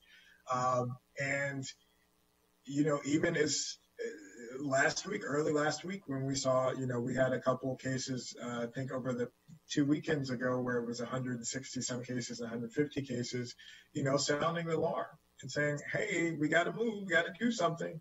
And so we've been really working hard to get a regional approach and response, but then also working to get a state level response as well. And that's something that I think it's important to talk about. Is right now we don't have, state guidelines to say we have a reopening plan, but we don't have any guidelines to talk about, well, what are the markers that we hit that we need to go back?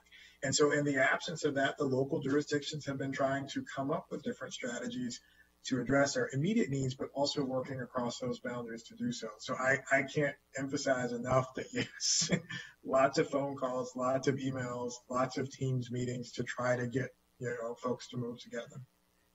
I would also add, I think we're going to hear from the governor today, and I think what the governor is likely to say, and I won't ascribe what I think I think what we've heard he's going to say is, I'll remember this, is he's going to talk a lot about personal responsibility, meaning it is the responsibility of individuals to protect themselves, essentially, which in most settings is a reasonable sort of way to go.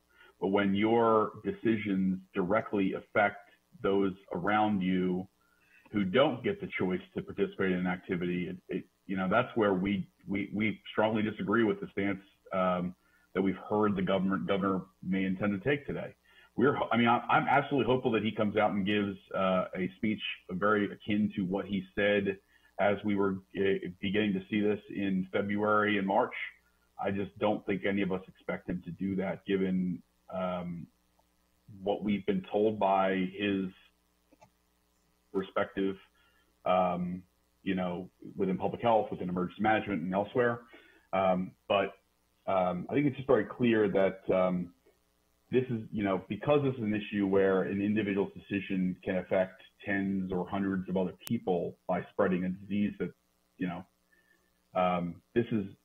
there is a level of personal responsibility that's deeply involved in this, but there's also a responsibility to protect the public health, not just the individual's health. And I think that we're trying to strike that balance, and we're really pushing our state counterparts, our local counterparts, our regional counterparts to participate in this with us. And again, I think we would have made we have been making these recommendations for a couple weeks. And it was only because we could not recruit some other regional partners that we're doing this individually absent that support. And so I just want to be clear about what we've been attempting to do. We would like this to be a coalition. It would be better for public health. It would be better for all of us if we're a coalition. And we're hopeful that other jurisdictions are going to be adding on shortly. But we just got to the point where we just didn't feel comfortable waiting until that were to happen. Well, we will see what the governor says, but from my vantage point, when people of a certain political persuasion discuss personal responsibility, to me, that's an abdication of leadership, quite frankly. And so we will see what he says. But I do want to come back, Dr. Stoddart, to the regional approach. And if we know now or expect that another jurisdiction is going to take the same actions that we have, how long have we known that, and why not come out with that joint statement or proclamation? And that gets back to this communication issue. And I have another thought after we discuss this particular regional approach, but it all comes down to communication. And if we can show some unity within the region, I think that is for the betterment of everybody. Yeah, so I think that every jurisdiction is slightly different. So I think what you're going to see is like 80–85% overlap with what we're suggesting to be done, and then each jurisdiction will have their own, for example, we don't have casinos. Other neighboring jurisdictions around us have casinos, and they have to make a little bit different rules for their. So there will not be a 100% like where we say this is the thing we're doing and everyone's doing this thing. There are also other jurisdictions that have their metrics are a bit different than ours, where they're seeing their distribution of cases, or perhaps where they may already have had different rules before and don't need to change. For example, Anne Arundel County, I think, closes their restaurants at 11 o'clock already. And so they didn't have to do some of the things that we're talking about doing. So we've known, how to phrase this? We've been talking to a couple specific jurisdictions and believe at least one of them will be acting in the very near future. Since about Monday, but I think our moving forward to actually I say pen to paper, that's not actually what it was, like to actually type out an executive order has made it more real for our neighboring jurisdictions, and that it has caused them to accelerate their processes. And so it's sort of like, if we had waited around for them to come to us and say, let's do it, would it have happened along the same time frames? I don't know, but I think our actions to actually go it alone have encouraged people to say, we don't want to be the one who didn't do it. At the same time, we also don't want to be the one who jumped into it first. I understand that that's another way that leadership works as well. Somebody has to go first, but clearly there's a lot of confusion and frankly some apprehension. And so I think doing it as a region, doing it with other jurisdictions would be more helpful. And clearly the point that you made about local considerations, sure. There are unique circumstances and facilities in each of our jurisdictions, but overall, we all have restaurants, we all have retail, and those capacity issues are probably across the board. So let me just pivot to the other comment that I have, which I've already previewed, and it's the communication issue. As my colleagues have been talking with you all, I've been looking at the dashboard, and it says my interpretation of the dashboard. The 7-day average of positive cases, the rate is rising and appears to be, by my eyes, around the same rate that we had at the end of April. And the trend line is clear, but at the same time, the 14-day average of positive test cases remains low. And clearly that is thanks to our efforts to require or mandate face coverings when in certain areas.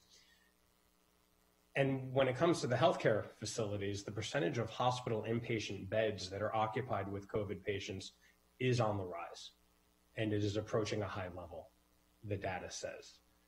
And so as these numbers continue to change and the trend lines are clear, we need to be sharing this information as broadly and as often as possible. And for those who are following this conversation, you can see this information right now, montgomerycountymd.gov/COVID-19/data. And all of the concerns and questions that my colleagues and I know all of you in the executive branch have received as well, is really much of it is relaying information that exists. Doubts that people have, or just not being able to find some of the information. And so I would strongly encourage that we change some of our communication practices so that we do more frequent emails that are very simple to read with these graphics embedded in them so that people, our residents, will see it for themselves. And when you see these trend lines, the data don't lie. And that is my guiding light through these conversations with all of you and the decisions that we will have to make, because unfortunately, this is an accordion effect. We tightened restrictions earlier this year. We're loosening restrictions, and now we're discussing tightening them again, which isn't. It's head spinning, and it's not easy for people. And these are tough decisions. But when we share the data, I think it makes it more palatable and understandable for everybody. So happy to work with you all and other folks in the PIO team to make sure that all of us can continue doing our job. And at the front of that is educating people about the situation in our own community. Despite some texts I've been receiving, I am not going to press you, Dr. Stoddard, to reveal the other jurisdictions that will be sharing some news later in this week, probably going against all of my former journalistic training, but I will refrain and I'll await that news by the other jurisdictions. So thank you all for this update. Thank you. Councilmember Navarro. Thank you very much. Thank you for this conversation. I also can say that a lot of my questions have been answered, but I wanted to just be on record. The way I come at this in this particular moment in time is that our cases are rising. We're very concerned. From the start of this pandemic, it's not as if we have received federal guidance that we could, follow specifically, and the state also has not been necessarily completely forthcoming in terms of what a jurisdiction like ours has had to face. So we've had to make decisions early on to protect the health and safety of our residents. And unfortunately, here we are again.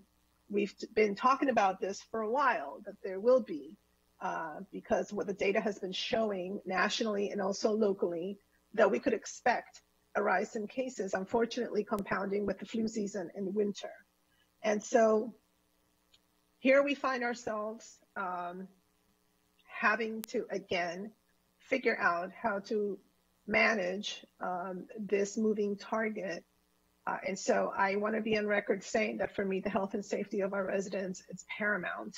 I can also say that we can look at our track record that, when we had to make decisions that were not easy ones without a lot of guidance, we were able to fare a lot better than other jurisdictions around the country who took a different approach. And that is important because that means lives, but it also means an effect on our economy. So I know this is very hard. I appreciate the feedback that all my colleagues have shared because I agree with that. And to the extent I saw that, PIO, it's here listening, to the extent that our PIO offices can get together to reframe, if you will, and also enhance the communication strategy to match this particular point in time. I think that would be super, super important. Kudos to all of the people who have been working so hard in the communities. The initiatives were mentioned, and my gosh, I can't help but always notice on social media all the very, very strong grassroots work that's taking place in these communities. This is a template, we can expand on that if we have to. But to me, the number one issue here is that as difficult as it is for all of us, and as a mom, I feel this very deeply. But my first instinct is to protect my children, and by extension, honor the responsibility as an elected official here in Montgomery County to first prioritize the health and safety of our residents. We have to do that. So glad to know that the feedback has been heard in terms of this executive order and what we need to do regarding the child care piece. But I think it boils down to this piece of communication, as Councilmember Glass said, making it as digestible as possible for people. Many will not necessarily agree, but I can tell you that I know that many, many more will if they're able to understand exactly what we're doing, why we're doing what we have to do. So I don't have questions because everybody's already asked them, but I just want to be on record saying, this is not easy for any of us, but we are here. We have to address it. And you have my support to continue to prioritize the health and safety of our residents. Thank you. Thank you. Councilmember Rice. Well, thank you very much, Mr. President. And I just want to, I went quickly to try and make sure I was within the 5-minute window. I wasn't apprised of the fact that we didn't have a limitation. So I just want to follow up on a couple very quick things. 26,777 people as of the last report who had been affected by COVID. I have asked the question numerous times of Dr. Gales as to what the other effects of folks who have come down with COVID is, in terms of heart conditions, lung capacity issues, all kinds of long-term effects that we still don't know are affecting. So I want us to look beyond the deaths and say that, look, we also need to be concerned about the long-term effects of what this virus is wreaking on people's bodies that we just don't know yet. So that's why this is even greater than just the deaths. But let me just be very clear. Look, again, born and raised here in Montgomery County, our murder rate, right, is very low here in Montgomery County. We have 841 people who have died since April. 841 Montgomery County residents that have died, and another 41 that most likely have died from COVID. This is far beyond any gang issue, any other kind of issue that we would be up in arms and saying, we need to do something. We need to shut stuff down. We need to make sure that we're bringing in the National Guard. All kinds of things would be our reaction. What concerns me, and it pains me to say this, but what concerns me is that primarily this is affecting people of color and people of lower socioeconomic status. And it feels to me as though we are looking past that and somehow making it seem as though, well, it's not affecting me. It's not affecting my neighborhood. I don't see it with my folks. And so therefore it's okay. And we can just go on about our daily lives. I signed up for this job to make sure that the most vulnerable would be protected. I signed up for this job and I ran for this office to make sure that those that were marginalized, those that were left in the shadows, would have the light shone upon them and be lifted up. That's what our opportunity is by doing this. I understand that some people who just don't see it don't understand why it is that we're doing what we're doing. But let me tell you, as an elected official, I see it. I see it in our community. I see it in our communities of color. I see the devastation for those families that are sad, that can't even attend the funeral of someone that they love. It is real. And we've got to do something about it because it's getting worse. It's not getting better. All of us are being touched by this. You've heard it. And so I know my colleagues feel the same way. I know it's hard for us to make decisions like this. I have a wife who has a business, and I already said to someone, look, who was questioning me, I said, look, if we say we need to shut down salons, shut down the damn salons. Because guess what? If it means that my wife and my family's life is protected and the clients that she serves are protected, so be it. That should be tantamount. And so, Dr. Gales, I just want to say to you, thank you, sir. From the very beginning, we have listened to you and said that we would adhere to what it was that you gave us in terms of guidance. You are the one who told us, along with other health experts, but you told us, we can go back to the tape. You said in the fall, we would see a spike. Well, here it is. You've been on point. So anybody who questions you in terms of what it is that you're giving us in terms of guidance, just go back and watch the videos.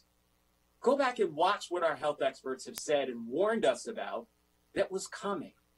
They've been right all along.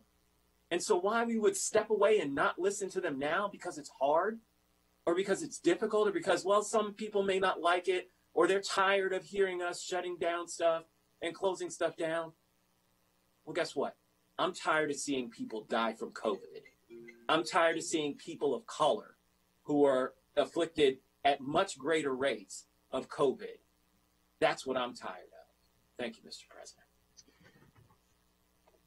Thank you. And I'm going to be very brief, but because so much has been said, and I agree with so much what has been said.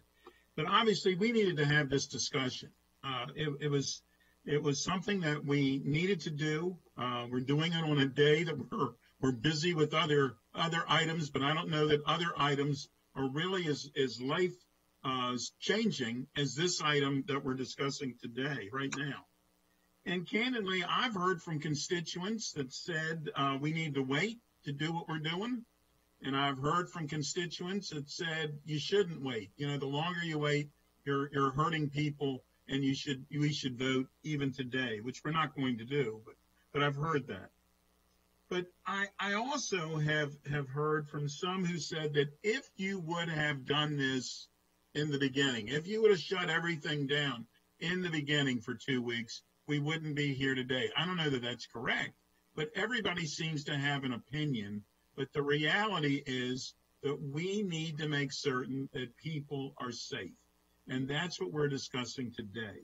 So I do believe that on Tuesday we will have this vote.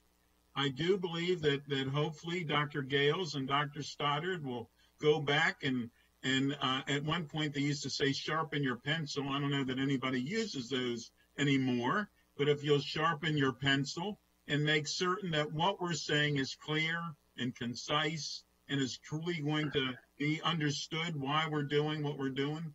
And I also think when it comes to the child care,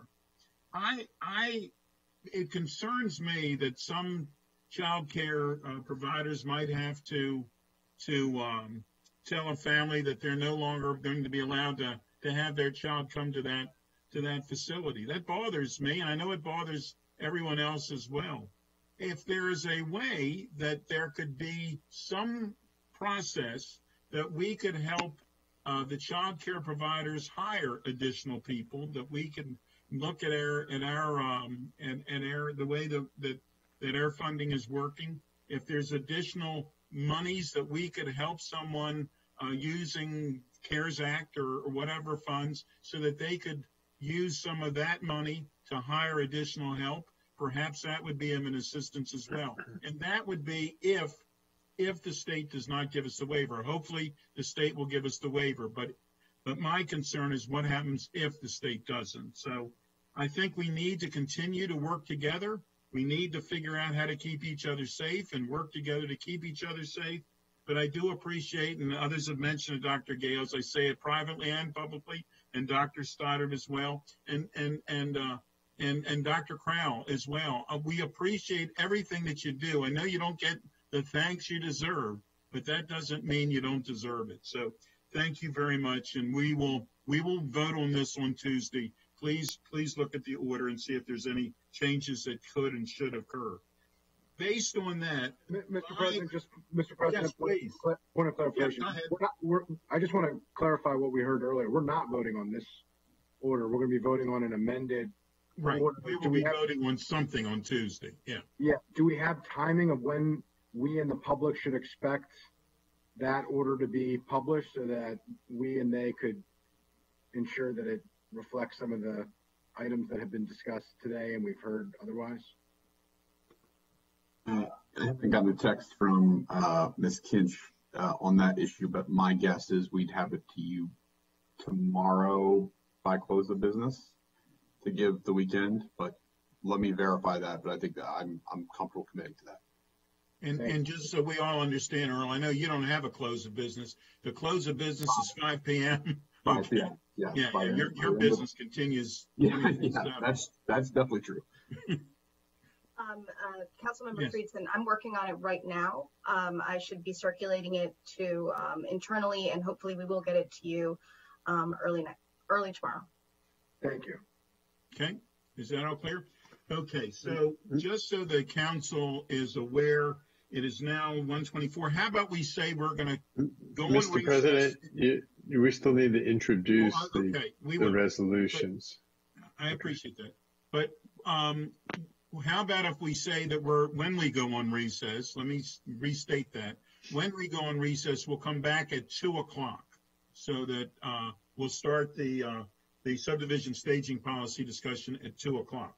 And with that, we have introduced, let me do it again, but the introduction of the Board of Health Regulation to adopt an executive order 12220 COVID-19 local order amending and restating order dated September 29th, 2020. That has now been introduced. Let me ask, if we are changing that, would that order change a number? Would it be the same number? Does anybody know? Why do we need to introduce it if we're not acting? Well, you're introducing the resolution, and the resolution obviously is going to get amended to change the effective date of the order, and the order itself is going to get amended. But I just why wouldn't we wait to introduce the resolution that accurately reflects the exact verbiage of the order? I mean, that doesn't seem. I think we're putting the cart before the horse here. Well, then you're leaving yourself. Okay. Go ahead, Mr. Drummer. You've been interrupted. Go ahead. You're leaving yourself then once again introducing and acting on the same day. When you have a chance to introduce it now and act on Tuesday, and the actual resolution would be amended on Tuesday. But just really for the effective date, and if the executive order changes, the number changes, the executive order is going to be substantively amended. You won't be you won't be adopting this executive order. I suppose you could do it either way. I was just trying to avoid having to introduce and adopt on the same day. It's just like any other resolution. You introduce it one day, the following week you may amend it, but then you act on it the following week. That's all I was trying to do. But in this case, that's what we were going to do today. Yeah, I mean, you can introduce it and act on it on the same day because by declaring it's an emergency, and clearly it is. But I think the greater risk is if tomorrow afternoon there's a new executive order and the resolution that's posted is different from the executive order, and there's confusion among county residents and businesses and families of which item they're supposed to look like, I think we'd be causing more problems than we're solving. Yeah, I agree with you, Councilmember. I think that we'd be better off not to introduce this now. We had a public discussion. We had a public hearing, but it was really a public discussion on people's concerns. We've heard them loud and clear. We've explained many of them and gotten clarification on many. But I think at this point, if it's Mr. Drummer, if you don't have a heart attack over this, go ahead. If you're going to introduce a brand new resolution on Tuesday, then you need to hold a public hearing on it. You've already held a public hearing on this resolution, and now you're going to act on it Tuesday. That's why I think you want to introduce it. Yeah, we'll have to have another public hearing. Yeah, we'll have to have another public hearing if we introduce another one. So, I mean, we could do that, but I think it has to be clear that we cannot change it and then pretend that the public hearing we had today is the public hearing for that one. Right. If we go that route, we're going to have a public hearing on the new. Yeah, I agree, but I agree totally with that. But I also think we should be having another public hearing because we're making substantive changes. I totally agree with Councilmember Navarro. Absolutely. But I think that's all the reason why we should introduce it cleanly, let people speak to what is actually being discussed by the council.